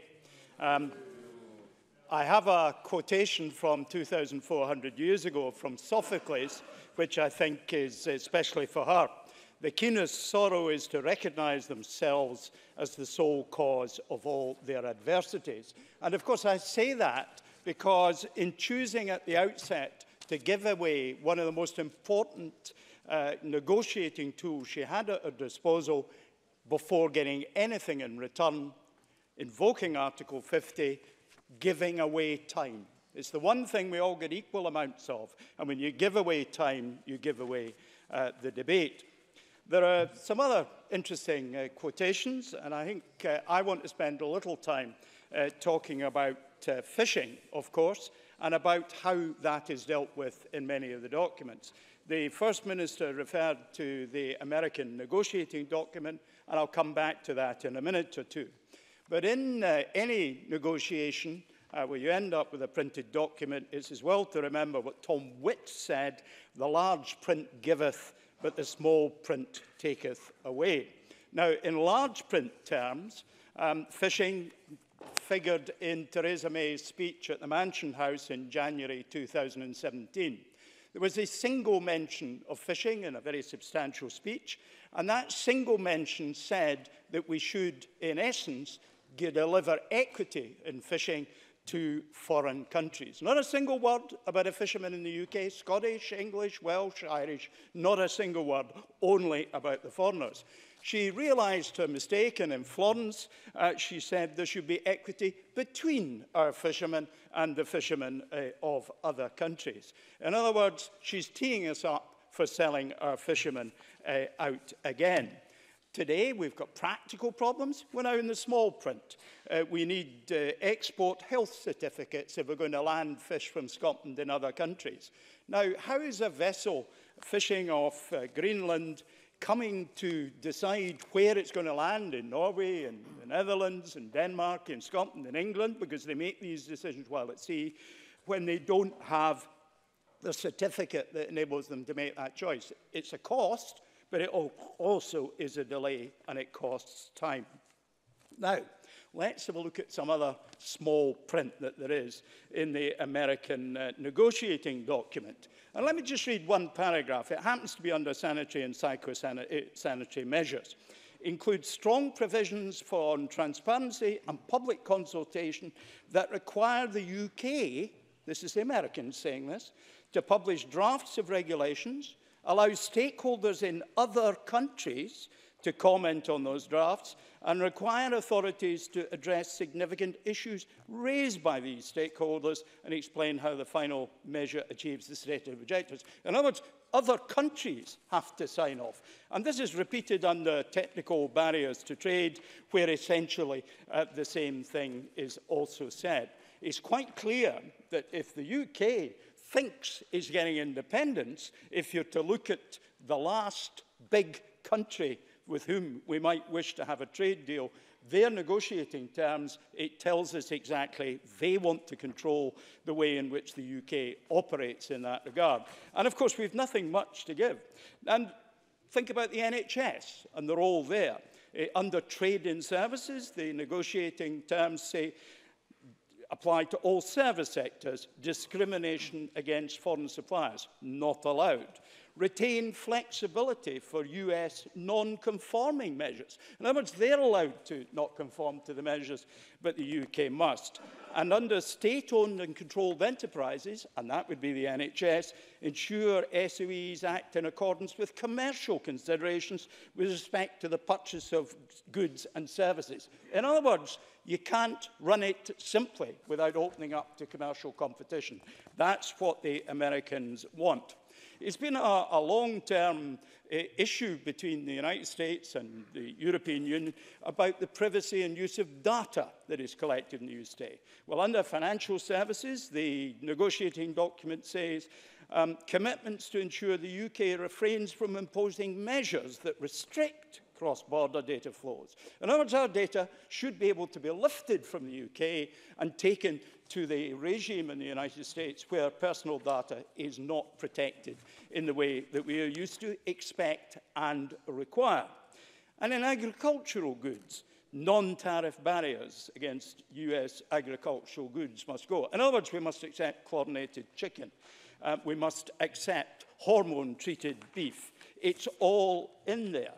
And here's another one, and this is a real cracker. Under Labour, require the UK to ensure that foreign workers are protected under labour laws. Not in the US, that doesn't really matter. They can keep people out as long as they want to. Now, let me just come back as I reach for the end of my contribution, presiding officer, and look at the small print that goes with the agreement, because the afternoon's all been about the agreement, and very little discussion about the political agreement. And of course, for the fishing industry, paragraph 75, which reads, within the context of the overall economic partnership of the parties. Let me say it again. Within the context of an overall economic partnership, establish a new fisheries agreement inter alia on access to waters and quota shares. In other words, we don't get the sea of opportunity that we've been promised. We don't get to get control over our fishing waters in our own rights. Let me just conclude, presiding officer, with a quote from another age of great difficulties, 1862, the American Civil War. I'm currently reading the latest biography of Frederick Douglass, who visited Scotland in 1843, interesting enough, an ex-slave. And he wrote, and this is, I think, something we should direct to our Conservative friends, and I have Conservative friends. He is the best friend of this country, who at this tremendous crisis dares to tell his countrymen the truth. It's time the Tories started talking the truth to themselves and not spreading falsehoods about others.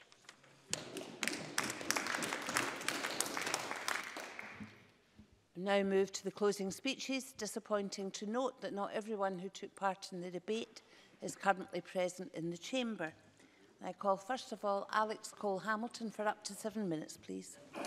Thank you very much, Presiding Officer. It is a great privilege of me to close for the Liberal Democrats in this afternoon's debate. I'm grateful for the government affording time for it, and I bid good wishes to our colleagues in Wales.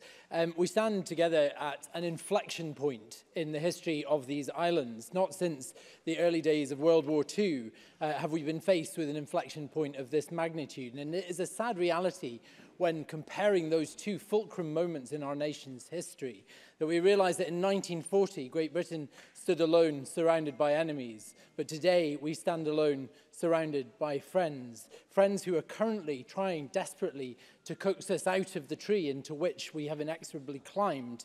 And they do so with affection and with concern. These are days of national humiliation. And it is an irony that a once great country should be laid so low by a jingoistic elite who hunger for that greatness still, but with every passing day push it still further beyond reach. They have brought us to the cliff edge of no deal, as if it were both a lever of negotiation and a preferred destination. Let us remember, Presiding Officer, this is the same elite who in part persuaded some of those people who voted leave to do so because there is a proposition that 80 million Turks stood ready to enter our shores on their accession to the European Union. That came from a narrative arc that stoked an old fury. Over 40 years, it ascribed the blame for negative social outcomes to incomers and to foreigners, and mourned the loss of a country that frankly never existed. They do not speak to the Britain that I still recognise, one that is welcoming, tolerant and resilient. That last quality, Brexiteers and ERG members now play up as some kind of virtue in the calamity we now face. It's true. We are a resilient people. In the teeth of both war and global economic depression, the people of these islands have endured. But these times of hardship, those times in the history of hardship of this nation, were thrust upon us. At no point in our nation's history have we imposed a state of emergency on our own citizens as we do so now. Governments throughout history, Presiding Officer, make bad decisions, decisions that harm us. But the normal course of things is that the population are afforded a chance to correct that course at the ballot box at subsequent general elections. At this time, no such opportunity has been afforded to the people of Great Britain. That is why, on the 24th of June, when the result was known, our party was the first to call for a referendum on the final terms of the deal. I am grateful to members from across the aisle, from all parties who have joined us in that, for their solidarity. That focus on resilience has led Brexiteers like Liam Fox to say that no deal, whilst he used to say it was preferable, is now survivable. Presiding officer, the cold reality of that is that a Brexit without a deal may not be survivable for all of the people that we represent. Indeed, I am sure I am not alone in the sense of panic visited in my mailbag from constituents who have contacted me, each of whom who rely on life-saving medicines with a short shelf life, who have to be taken in a time-sensitive manner and which are produced on the continent, who have deep concerns for conditions of epilepsy, diabetes or HIV, each of which could prove fatal should those resources dry up. The first duty of any government should be to offer comfort to our most vulnerable citizens and to protect them from harm. And this UK government has singularly failed in that regard. And when the Health Secretary of the United Kingdom, Matt Hancock, boasts that the UK is now the biggest buyer of fridges in the world, he diminishes himself, he diminishes the office he holds, and he diminishes this entire country. Presiding officer, it's not just patients, but farmers as well. And we've heard a lot about the NFU and why we should back the deal. But the NFU also point to the fact there is a surge in numbers of farmers reported to them who are currently on what they call suicide watch because of the anxiety that they feel about the products that they will be unable to sell in the event of a no-deal Brexit. We know all about the fruit pickers who are integral to the just-in-time economy. But the lambers, the sheep farmers, who will lose £30 per lamb in the event of a no-deal Brexit, never mind the difficulties they may have in exporting to the continent. But the biggest threat is to peace on the island of Ireland that no deal would bring. A no deal would drive a coach and horses through the Good Friday agreement and very possibly lead that island and potentially the mainland to a state of civil war. No form of Brexit is less harmful. No form of Brexit does not cause harm. And for all of these reasons, my party has articulated the basic necessity that in the cold light of dawn, now the reality of this departure from the EU is known, we should credit the British people with the maturity to say, in the solemnity of the polling stations where this first started, is this really what you meant? And if it is not, then you should have the right to return us to membership of the European Union. Presiding officer, we've heard something of the deficiency of unicorns that currently exists at Westminster. There is a deficiency also in no-deal planning. The sum total of our preparation has been laid out in this debate in an out-of-court settlement to Eurostar, a ferry company which has never floated a boat in its entire existence, and a pile of fridges that would embarrass a magnet showroom. These are days of humiliation for this country. I want to close by saying to the ERG members and those hard Brexiteers, and some of whom may sit on benches to the left of me, that the threat of no deal, you have promised to take back control, but we have no control in the current circumstances that we find us. In the threat of no deal, you hold a gun to nobody's head in terms of negotiation, but our own and the constituents that we in this place represent. You have sought to restore these islands to greatness, but that greatness currently lies in ruins. It is high time that you recognise that the emperor of no deal, which you have created or your colleagues have created, isn't just underdressed, he is stark bollock naked. There is no promised land, there is no land of milk and honey, and for that reason, the Liberal Democrats will support the government motion tonight. Thank you. Could I urge the member... Thank you. Could I urge the member just to watch his language in this chamber and to please use terms that are more respectful. Call Ross Greer. Thank you, Presiding Officer. There are moments that we can be proud of broad agreement across this Parliament. Often those moments of unity see us rally around a progressive cause or a statement of values. And today we are doing that. Between here and the Welsh Assembly, 5 parties are doing that. Members have made statements in support of a broad internationalism, of a progressive, outward-looking society, and of the incredible achievements in peace and freedom that we've played our part in as a participant in the European project. But fundamentally, what we are doing here today, what we're uniting in today, is a damage limitation exercise, a defensive action against the single most self-destructive political act in our post-war history. And that profoundly saddens me. I was not elected to this Parliament to spend my time here on damage limitation, especially when that damage comes from something that Scotland voted overwhelmingly against. Like Tom Arthur, I was visiting a school yesterday where a 17-year-old Polish student simply said to me, "I hope I get to stay." What a profoundly distressing thing for that young man to have to contemplate. What a profoundly depressing state the UK government has taken us to, where that young man was worried about being thrown into the cruelty of the immigration system that the UK government already runs for citizens of countries outside of the European Union. The scale of chaos, the incompetence, the instability playing out at Westminster has now gone on for so long that there's a danger of it being normalised. But this is not normal. As the First Minister said in opening, this is a developed nation in peacetime. Why have the Tories brought us to the point of stockpiling medicine and fuel? Why are they unable to choose between the preservation of the Northern Irish peace process and satisfying the obsession of extremists on their own backbenches? Why is a Cabinet Minister responsible for over £2 billion worth of screw-ups who gave a ferry contract to a company with no ferries still in office? The answer to that last one, Presiding Officer, is quite simple. Chris Grayling voted leave. It is another example of what Patrick Harvie referred to, the Prime Minister putting Tory party interests ahead of basic competence at the highest levels of the British government. And her strategy of running down the clock, playing chicken with her backbenches, is reckless, it's irresponsible, it is certainly not statesmanship. It's hard to explain to the public why a no-deal Brexit would be so catastrophic. What we talk about, the warnings, they sound unrealistic, but we have a responsibility to try, because this is a very real threat. We need to tell the public what will happen to the supplies of food, of fuel, of basic goods, what will happen to jobs and their rights and funding from everything from youth clubs to agriculture. The threat to medicines is particularly profound, especially for those like James Dornan's constituent who rely on repeat prescriptions in the number of cases that Bob Doris mentioned. There are people whose lives depend on daily or frequent medication for epilepsy, diabetes, asthma and far, far more. Any shortages of medicines can be fatal, as the English Health Secretary has apparently laid bare to the UK Cabinet. They have been warned about this. And Alex Cole-Hamilton is absolutely right to say it is a national humiliation that we have a Health Secretary bragging that the UK is now the world's largest purchaser of fridges so that they can store that stockpiled medicine.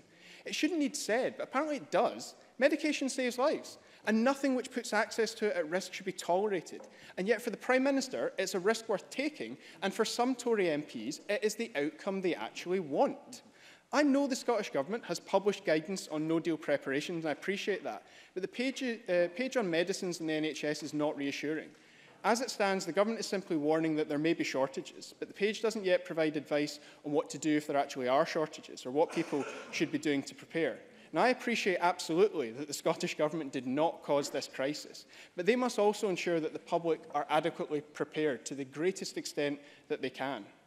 Now, Willie Rennie was absolutely correct to say that there's no Brexit outcome that would see us better off. That's something that I'm sure we will all remember when the born-again Brexiteers on the Tory front bench next attempt to lecture the rest of us on what's best for Scotland's economy. And again, we should be clear about what a no-deal scenario means for Scotland's economy. According to the government's projections, they reckon we'll be facing an up to 7% drop in our GDP by the end of this year. That's breathtaking. But for most people, that's an abstract figure. What it means in practice is up to 100,000 lost jobs. For those fortunate enough to still have one, the value of their wage will plunge. Everyday items will become more expensive if they're available on the shelves at all. And sometimes I just can't tell which Tories don't grasp this and which do but don't care. Their pitiful Stronger Towns Fund for England shows this ignorance and contempt. The headline figure of £1.6 billion quickly falls apart. Already suspiciously low and far lower than what is provided through European funding, it gets worse when you discover that it's spread across 7 years. If, and it's a big if because they haven't bothered clarifying this yet, if Barnett applies to the fund, Scotland would receive about £26 million a year. To put that in context, when the Greens got the threshold frozen for the high rate of income tax in the first budget that we negotiated in this term, it raised more annually than the most that the Stronger Towns Fund might deliver for Scotland. That's a minor concession that we secured in one budget that is worth more to Scotland than the Westminster Government's flagship Brexit fund. This Brexit bribe fund does show how we got here, though.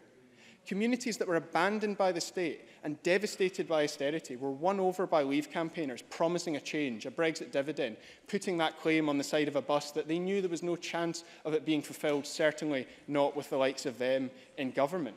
But the damage that Brexit will do to these communities goes far beyond what this pitiful pot of bungs offers. And I commend the Labour MPs who've already rejected it, the very Labour MPs that it's aimed at. If anything, it's made the Prime Minister's task more difficult. It's further alienated those Labour MPs, and it's further alienated Tory MPs whose constituencies it won't apply to. But on that note of those communities who did vote Leave, I can only ask Jackson Carlaw, who accused others of being elitists, who believed that 17 million people were duped. Do the Conservative Party no longer care about the rule of law? The Leave campaign broke the law. They acted illegally. They breached spending limits. They stole data. More serious investigations into their funding are ongoing. If the referendum had been binding rather than advisory, it would have been struck down on that basis. I cannot imagine Mr Carlaw being so prosaic had the Yes campaign been found to break the law. But Tory hypocrisy is nothing new here. We know what the choices are now.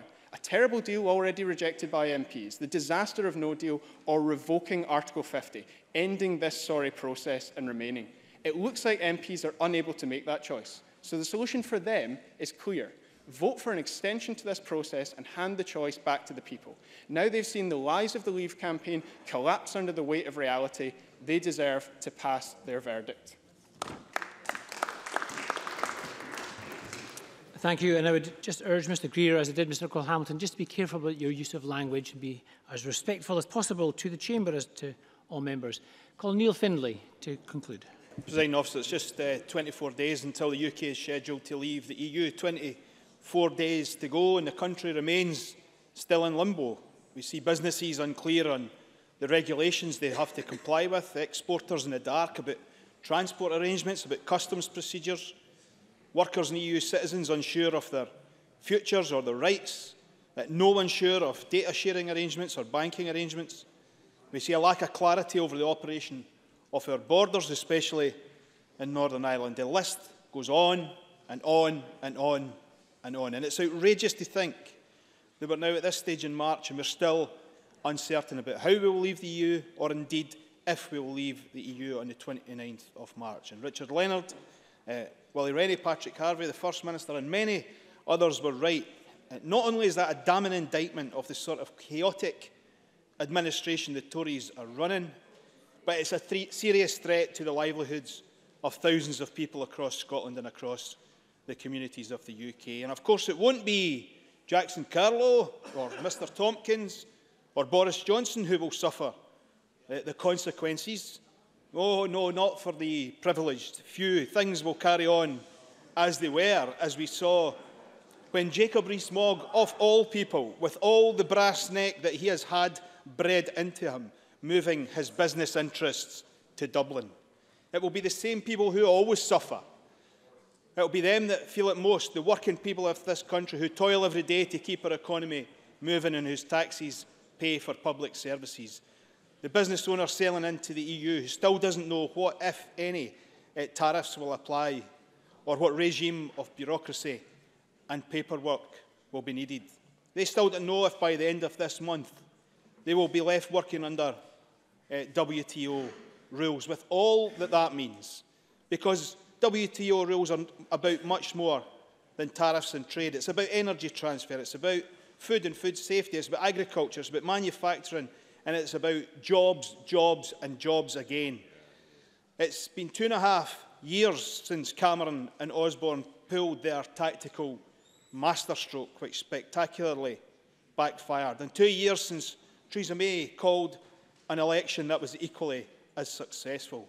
And we had Jamie Green accusing Labour of opportunism for calling for a general election. Well, I have to ask Mr Green, was it opportunism when Theresa May tried to exploit the situation in a general election and it blew up right in her face? With less than a month to go, we are no clearer on the way forward, with Parliament in deadlock. We are told no deal has to stay on the table as a negotiating strategy. Well, I ask the Tories across this chamber, how would you assess the success of that strategy when you see Honda leaving Swindon, Nissan refusing to make their new model in Sunderland, when businesses in Scotland fear for their futures and workers their jobs, as Daniel Johnson so well described. Does Mr Carlow still believe this is all part of a clever strategy? Is it a cunning plan? If it is, then it could have easily been drawn up by Baldrick. With the government preparing for food shortages, stockpiling medicines, commissioning lorry parks, social care providers on the edge over a staffing crisis, taxpayers, as many people have mentioned, shedding £33 million for ferry services that never existed, and rising tension in Northern Ireland after decades of painstaking work to bring peace, and the potential of a huge increase in mass unemployment. Is this all a price worth paying for a Tory no deal? The reality is that all of this and all of the people that are affected are simply viewed as collateral damage in the Tory civil war over Brexit. Let no one be under any illusions. We're in this mess because of the Conservative Party. The referendum was conceived and executed by them, and their representatives in Scotland have stood aside applauding Theresa May's every move as she is hidebound by the Brexiteers and the DUP, offering crumbs to MPs in Northern and Midland seats, and even trying to woo trade union leaders who her party has all their time vilified. I've watched in this chamber time again as Adam Tompkins and Jackson Carlow defend the Prime Minister's farcical moves, which has put this country on a trajectory that could wreck our economy and so much more. And I have to say at this point, I haven't heard Mr Tompkins speak, but you know this all the way through, I don't believe he believes a word of it. I wonder if he will take this opportunity to say enough is enough and call on the Prime Minister to rule out no deal and her bad deal that was, remember, rejected by the House of Commons in a record defeat? Or does he put his subservient loyalty to his latest political party ahead of his constituents' jobs? It's obvious what this is really about. It's about the 40-year civil war in the Tory party over Europe that has dominated the politics of the UK for far too long. Jacob Rees-Mogg and Boris Johnson are the true heirs to Enoch Powell and Norman Tebbit. Well, I say put an end to the war and get on with securing a deal that delivers a new comprehensive UK-EU customs union. To ensure that there are no tariffs with Europe, avoids any need for a hard border in Northern Ireland. Whether people voted leave or remain, they didn't vote for this, and they certainly did not to see them and their communities impoverished. Today, this Parliament has the opportunity tonight to unite with their friends in the Welsh Assembly and send a message to the Prime Minister. Take no deal off the table, extend Article 50, drop your deal that has been so comprehensively rejected by the UK Parliament and today by this one in the Welsh Assembly.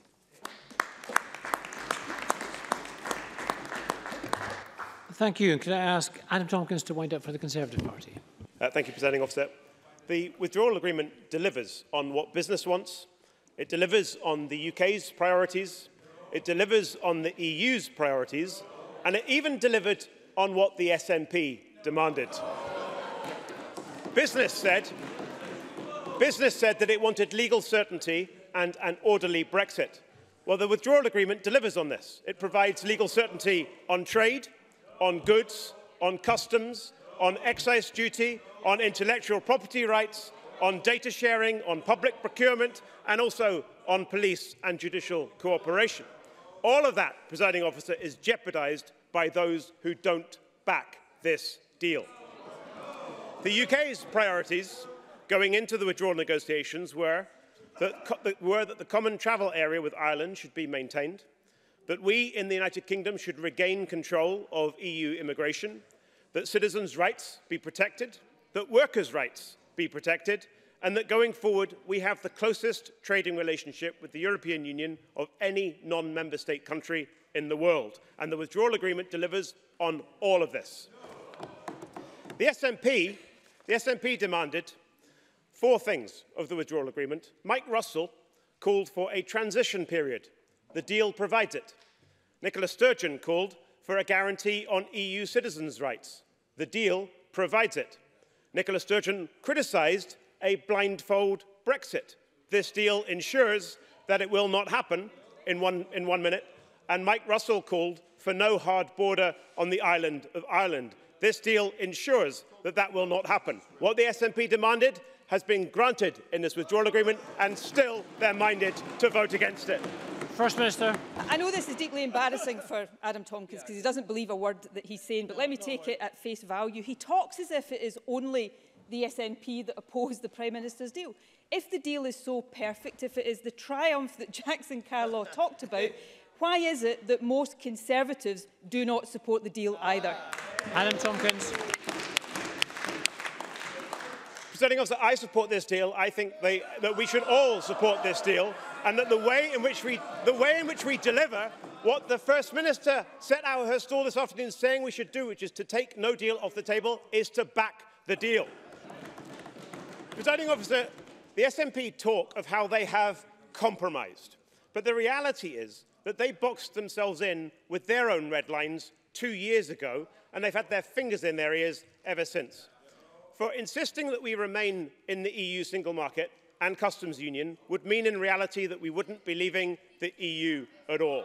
You cannot take back control of your borders if you stay in the single market. I've already given it to the First Minister once. And you cannot take advantage of Brexit. You cannot take advantage of Brexit and develop your own independent trade policy if you stay in the EU customs union. Let me finish the point, Mr. Swinney. And most of all, Presiding Officer, you cannot seriously demand a place at the UK's negotiating table if at the same time you are plotting to break the UK up. John Swinney. I'd just like Mr Tompkins to clarify one point that he's just made. He's attacked the First Minister for believing that maintaining our membership of the single market would be a good thing. Why was that Ruth Davidson's position in the aftermath of the referendum? Adam Tompkins. The position of all Conservatives, Presiding Officer, is that we must obey the verdict of the British people. We should deliver on the referendum results that the British people voted for in a fair and lawful referendum, and that we as the United Kingdom should leave the European Union. But for the SNP, Presiding Officer, for the SNP, independence, as we've heard over and over again this afternoon, independence transcends everything. And for the SNP, Brexit is simply an opportunity to be weaponised in the nationalists' endless pursuit of independence. Independence at any cost. Presiding Officer, I have made plain my opposition to a no-deal Brexit many times. But the way to avoid a no-deal Brexit is not to delay Brexit, but to back the deal. The withdrawal agreement negotiated by the Prime Minister's team on behalf of the United Kingdom is, even after all this time, the only deal on the table. Of course it can be tweaked. Of course it can be clarified. Of course it can be added to with a new legally binding codicil if necessary. But there is no evidence, Presiding Officer, no evidence at all that the withdrawal agreement can be replaced. We've had 3 years, and there is no credible alternative plan anywhere near the table. If you want to avoid a no-deal Brexit, back the deal. That's what business wants. That's what Scottish farming wants. It's what fishing wants. And it's what voters overwhelmingly want. Presiding Officer, what have we learnt about the party's positions this afternoon? Well, we've learnt from the Lib Dems. The Lib Dems have proved, yet again, that their commitment to democracy is as threadbare as the EU's. When Denmark rejected the Maastricht Treaty, the EU said, "You got it wrong, so vote again." When Ireland rejected the Nice Treaty, the EU said, "You got it wrong, so vote again." And now the UK has rejected the European Union. The Lib Dems have nothing to say but, "You got it wrong, vote again." Well, I believe, Presiding Officer, and on these benches we all believe, that referendum results must be respected and that it is our duty as elected politicians to deliver on what the people have voted for, and the British people voted to leave. From Labour, what have we learnt this afternoon? Well, we've learnt that yet again, not only do they not have a plan for Brexit, they don't even know if they want Brexit at all or not. but they would rather get into bed with the SNP than support what the people of the UK clearly voted for in 2016. The withdrawal agreement protects workers' rights, yet Labour MPs are still planning to vote against it. And when asked whether Labour want a general election or a second referendum, or whether for Brexit to be delivered or delayed or even abandoned, we get nothing but confusion from Labour. And then we have the SNP, proving once again that they are addicted to referendums and, presiding officer, addicted to losing them, proving that they are hell-bent on voting against a withdrawal agreement, despite the fact that it delivers what they demanded, proving that they want as disorderly a Brexit as possible in order to pursue their pet project of independence, and proving, of course, that they are committed to dragging Scotland back in to the EU's hated common fisheries policy against Scotland's will. There is an alternative, presiding officer, an alternative that respects the results of constitutional referendums, an alternative that supports leaving the European Union with a deal, an alternative that says there should be no delay to Article 50 and, most of all, no reversal of Brexit. I support the amendment in Jackson Carlow's name. Thank you very much. I call the Cabinet Secretary Michael Russell. Thank you, Presiding Officer. We now know that the Scottish Conservatives will be fighting the next election under the slogan, which may not do them much good: "Obey Mrs. May." This is the only thing that actually works for them. I look forward to seeing that on endless posters, perhaps with a picture of a Dalek, which would go down particularly well. I have to say that the bulk of this debate today has been a very useful contribution from this Parliament and from the Parliament in Cardiff. Their debate is just coming to an end as well, and I'm glad to say that Mark Drakeford sent me a message this afternoon which he wanted me to use at the start of my contribution. I shall do so. And Mark has said, "We have seen many remarkable days in the last 3 months, but today is another one.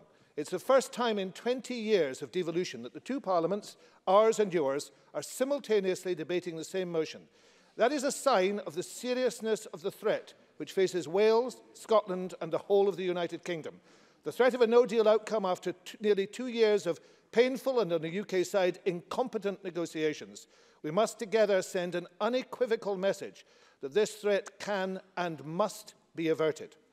And of course, this afternoon, as these two parliaments have been debating this unprecedented threat to both parliaments, there's also been the leak of a letter in Northern Ireland from David Stirling, the head of the Northern Irish Civil Service. And he warns the parties in Northern Ireland of the grave consequences which could have a long-lasting effect on society in the province.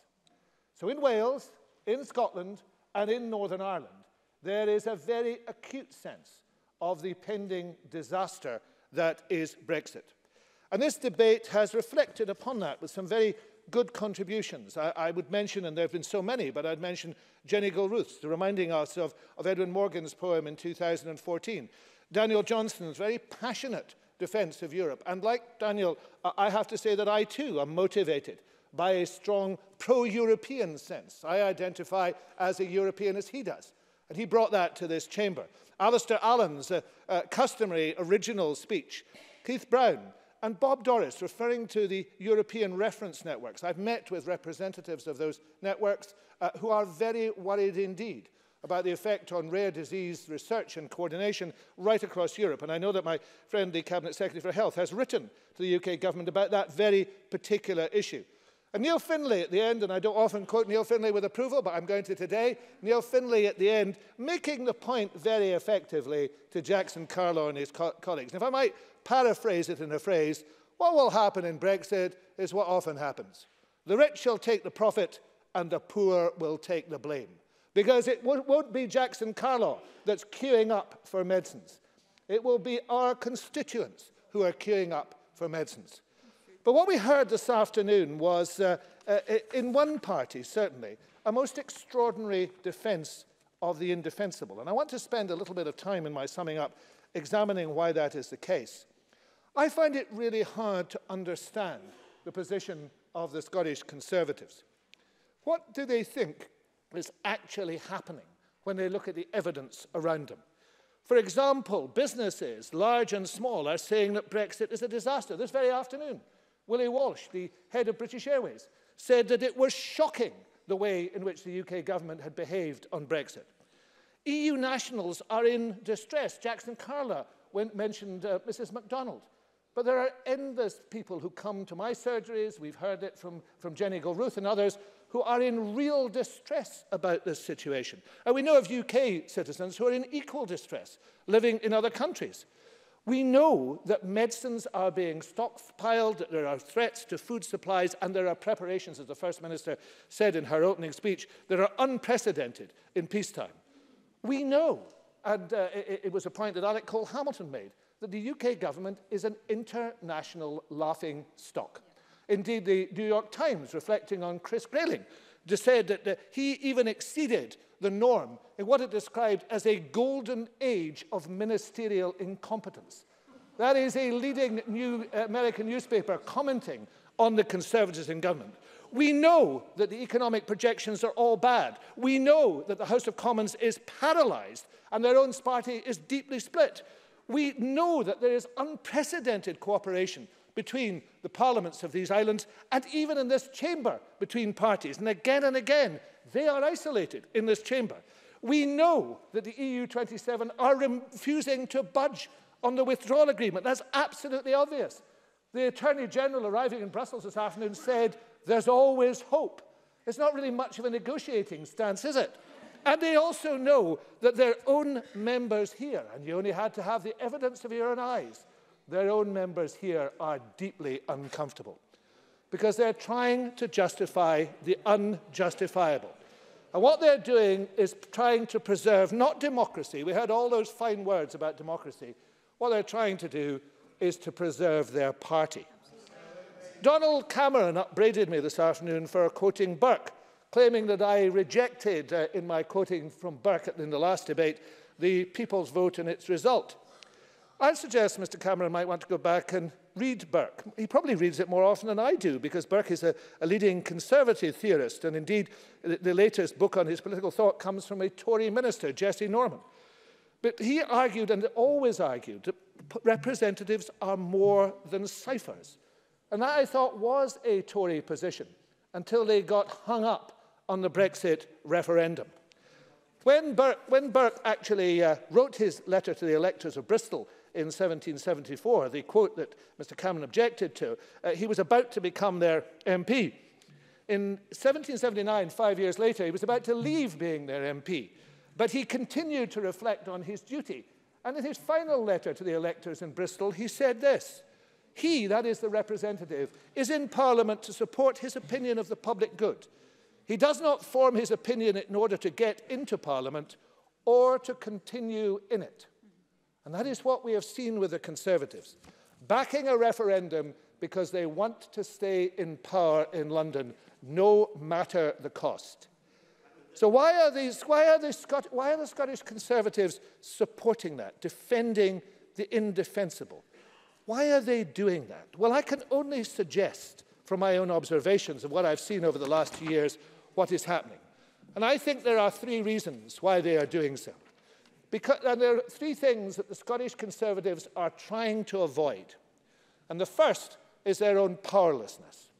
Just as the Prime Minister and her cabinet have no respect for this chamber, they have no respect for the Scottish Conservatives too. They do not reckon in the annals of conservatism elsewhere, but the Scottish Conservatives do not want to recognise that. So they shout all the louder for Brexit. This also makes them confront an uncomfortable truth about what has happened in devolution. Because what has happened, not just in Scotland, but also in Wales, is a divergence, a political divergence. And there is a divergence between the way in which Scotland operates and is governed, and Wales operates and governs, and what's happening in the complete mess at Westminster.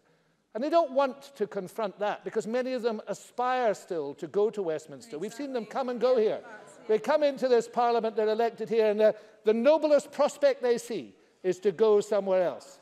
They don't want to confront that. I notice a number of them shouting that that's not the case. They're the ones They can shout, presiding officer, as much as they want. They're the ones who haven't been selected to go elsewhere, I have to say. And anyway, and the third thing they have to confront, is their own divisions. Because there are sensible, moderate Conservatives on those benches. There are one or two who know how ridiculous the position is that they have found themselves in. They know that they are defending the indispensable. And that's why they indulge in the displacement activity we've seen this afternoon. Blame the SNP, attempt to smear it on others to hide their own tensions. In a very real sense, Brexit has brought out the absolute worst in the Scottish Conservatives. And you can see it on their benches. The more they grin, the more they shake their heads, the more they realise that this is terminal for them unless they wake up to their obligations to Scotland. Mr Chapman goes on grinning. Mr Chapman will continue to grin until he is defeated, and it won't be far off, I'm glad to say. I am glad to say. Now, let me bring this to a conclusion by leaving the Tories, presiding officer, to their own misery. Let's leave the Tories to their own misery. And let's stand back and look at what has actually taken place today. What this chamber, I hope, will do in the next 10 minutes is be very clear what is unacceptable. First of all, a no deal is unacceptable and must come off the table. That is what Wales will say. That is what Scotland will say. Secondly, it will say that the Prime Minister's deal is utterly unacceptable, as it is. It is another catastrophe. And to say we do not wish that, that is what we will say, that is what Wales will say. And then we will go further, and we will say that the time has come for people to choose. The time has come to overcome the selfish narrowness of the Scottish Conservatives and their masters south of the border. The time has come to say to the people of this country, what do you want? Do you really want to continue with this farce and nonsense, which the Tories know, better Tories, know that that is the case? Do you want to continue with this? Or do you want to actually go back and consider again the way in which we should, as a country, go forward? No, I'm sorry, Mr. Scott, I don't have time. And you're one of the ones I respect in this. You are one of the ones I respect in this, and I don't want you to embarrass yourself, because you don't have to. You don't have to. You don't have to. You don't have to stand up. You don't have to say you don't have to. Presiding officer, you don't have to stand up for what the Tories now are. Please, order. You could find a better way forward. Presiding officer, this has been a useful debate. If it does nothing else, it will send a message. And the message is this: the Scottish Conservatives are not representing Scotland. They are representing the Conservatives. And that, in Scotland, is a one-way ticket to oblivion.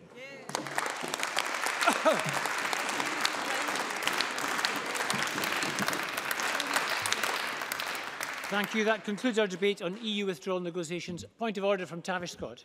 Point of order, if I may, presiding officer.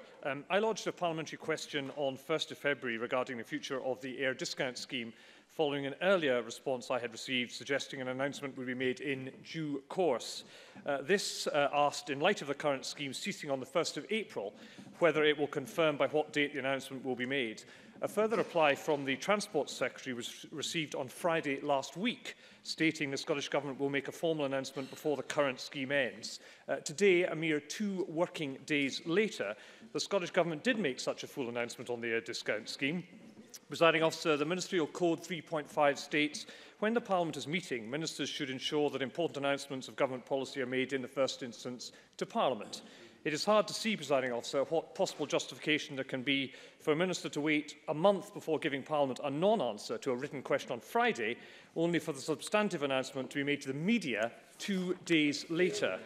Surely the appropriate action for the Minister to take would be to provide a holding reply on Friday and a substantive response today. Presiding officer, can you advise on how ministers might avoid such a discourtesy to Parliament in future? And indeed, what is the point now of tabling a parliamentary question in the first place? Can I thank the member for advance notice of his point of order, and on which I can advise. While I'm not responsible for the operation of the Ministerial Code, I note that the Scottish Government did not follow one of the methods set out in the Good Practice Guidance on Announcements to make this announcement.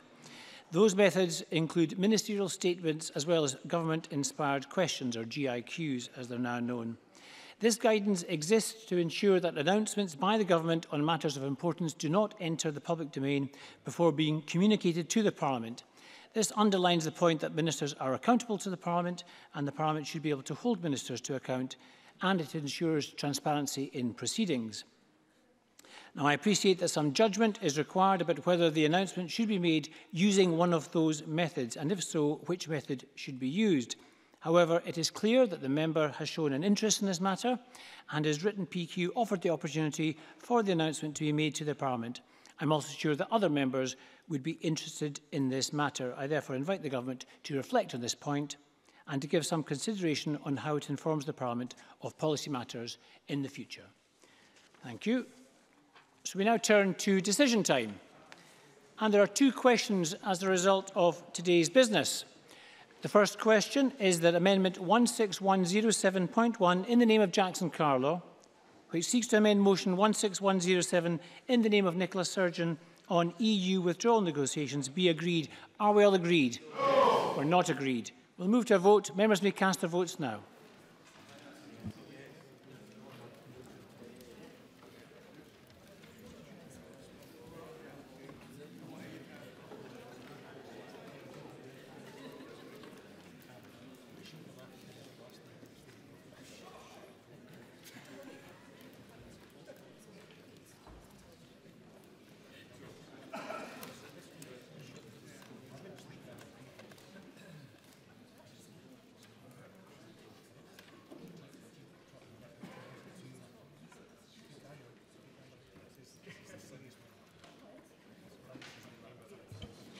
The result of the vote on Amendment 16107.1 in the name of Jackson Carlaw is yes, 29, no, 89. There were no abstentions. The amendment is therefore not agreed. So the final question is that Motion 16107 in the name of Nicola Sturgeon on EU withdrawal negotiations be agreed. Are we all agreed? Yes. We're not agreed. We'll move to a division. Members may cast their votes now.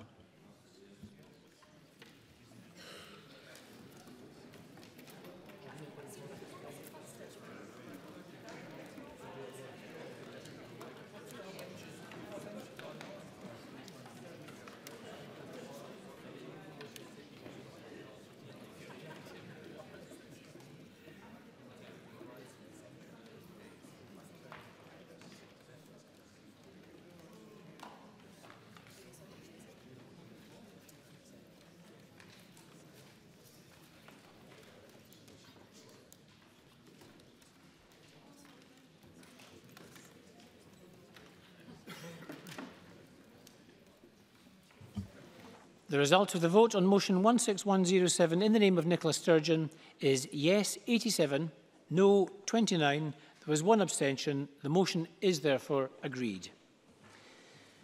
And that concludes decision time. We'll now move to members' business in the name of Neil Findlay on Scottish Government declines help of mesh expert. But we'll just take a few moments for the ministers and members to change seats. A few minutes.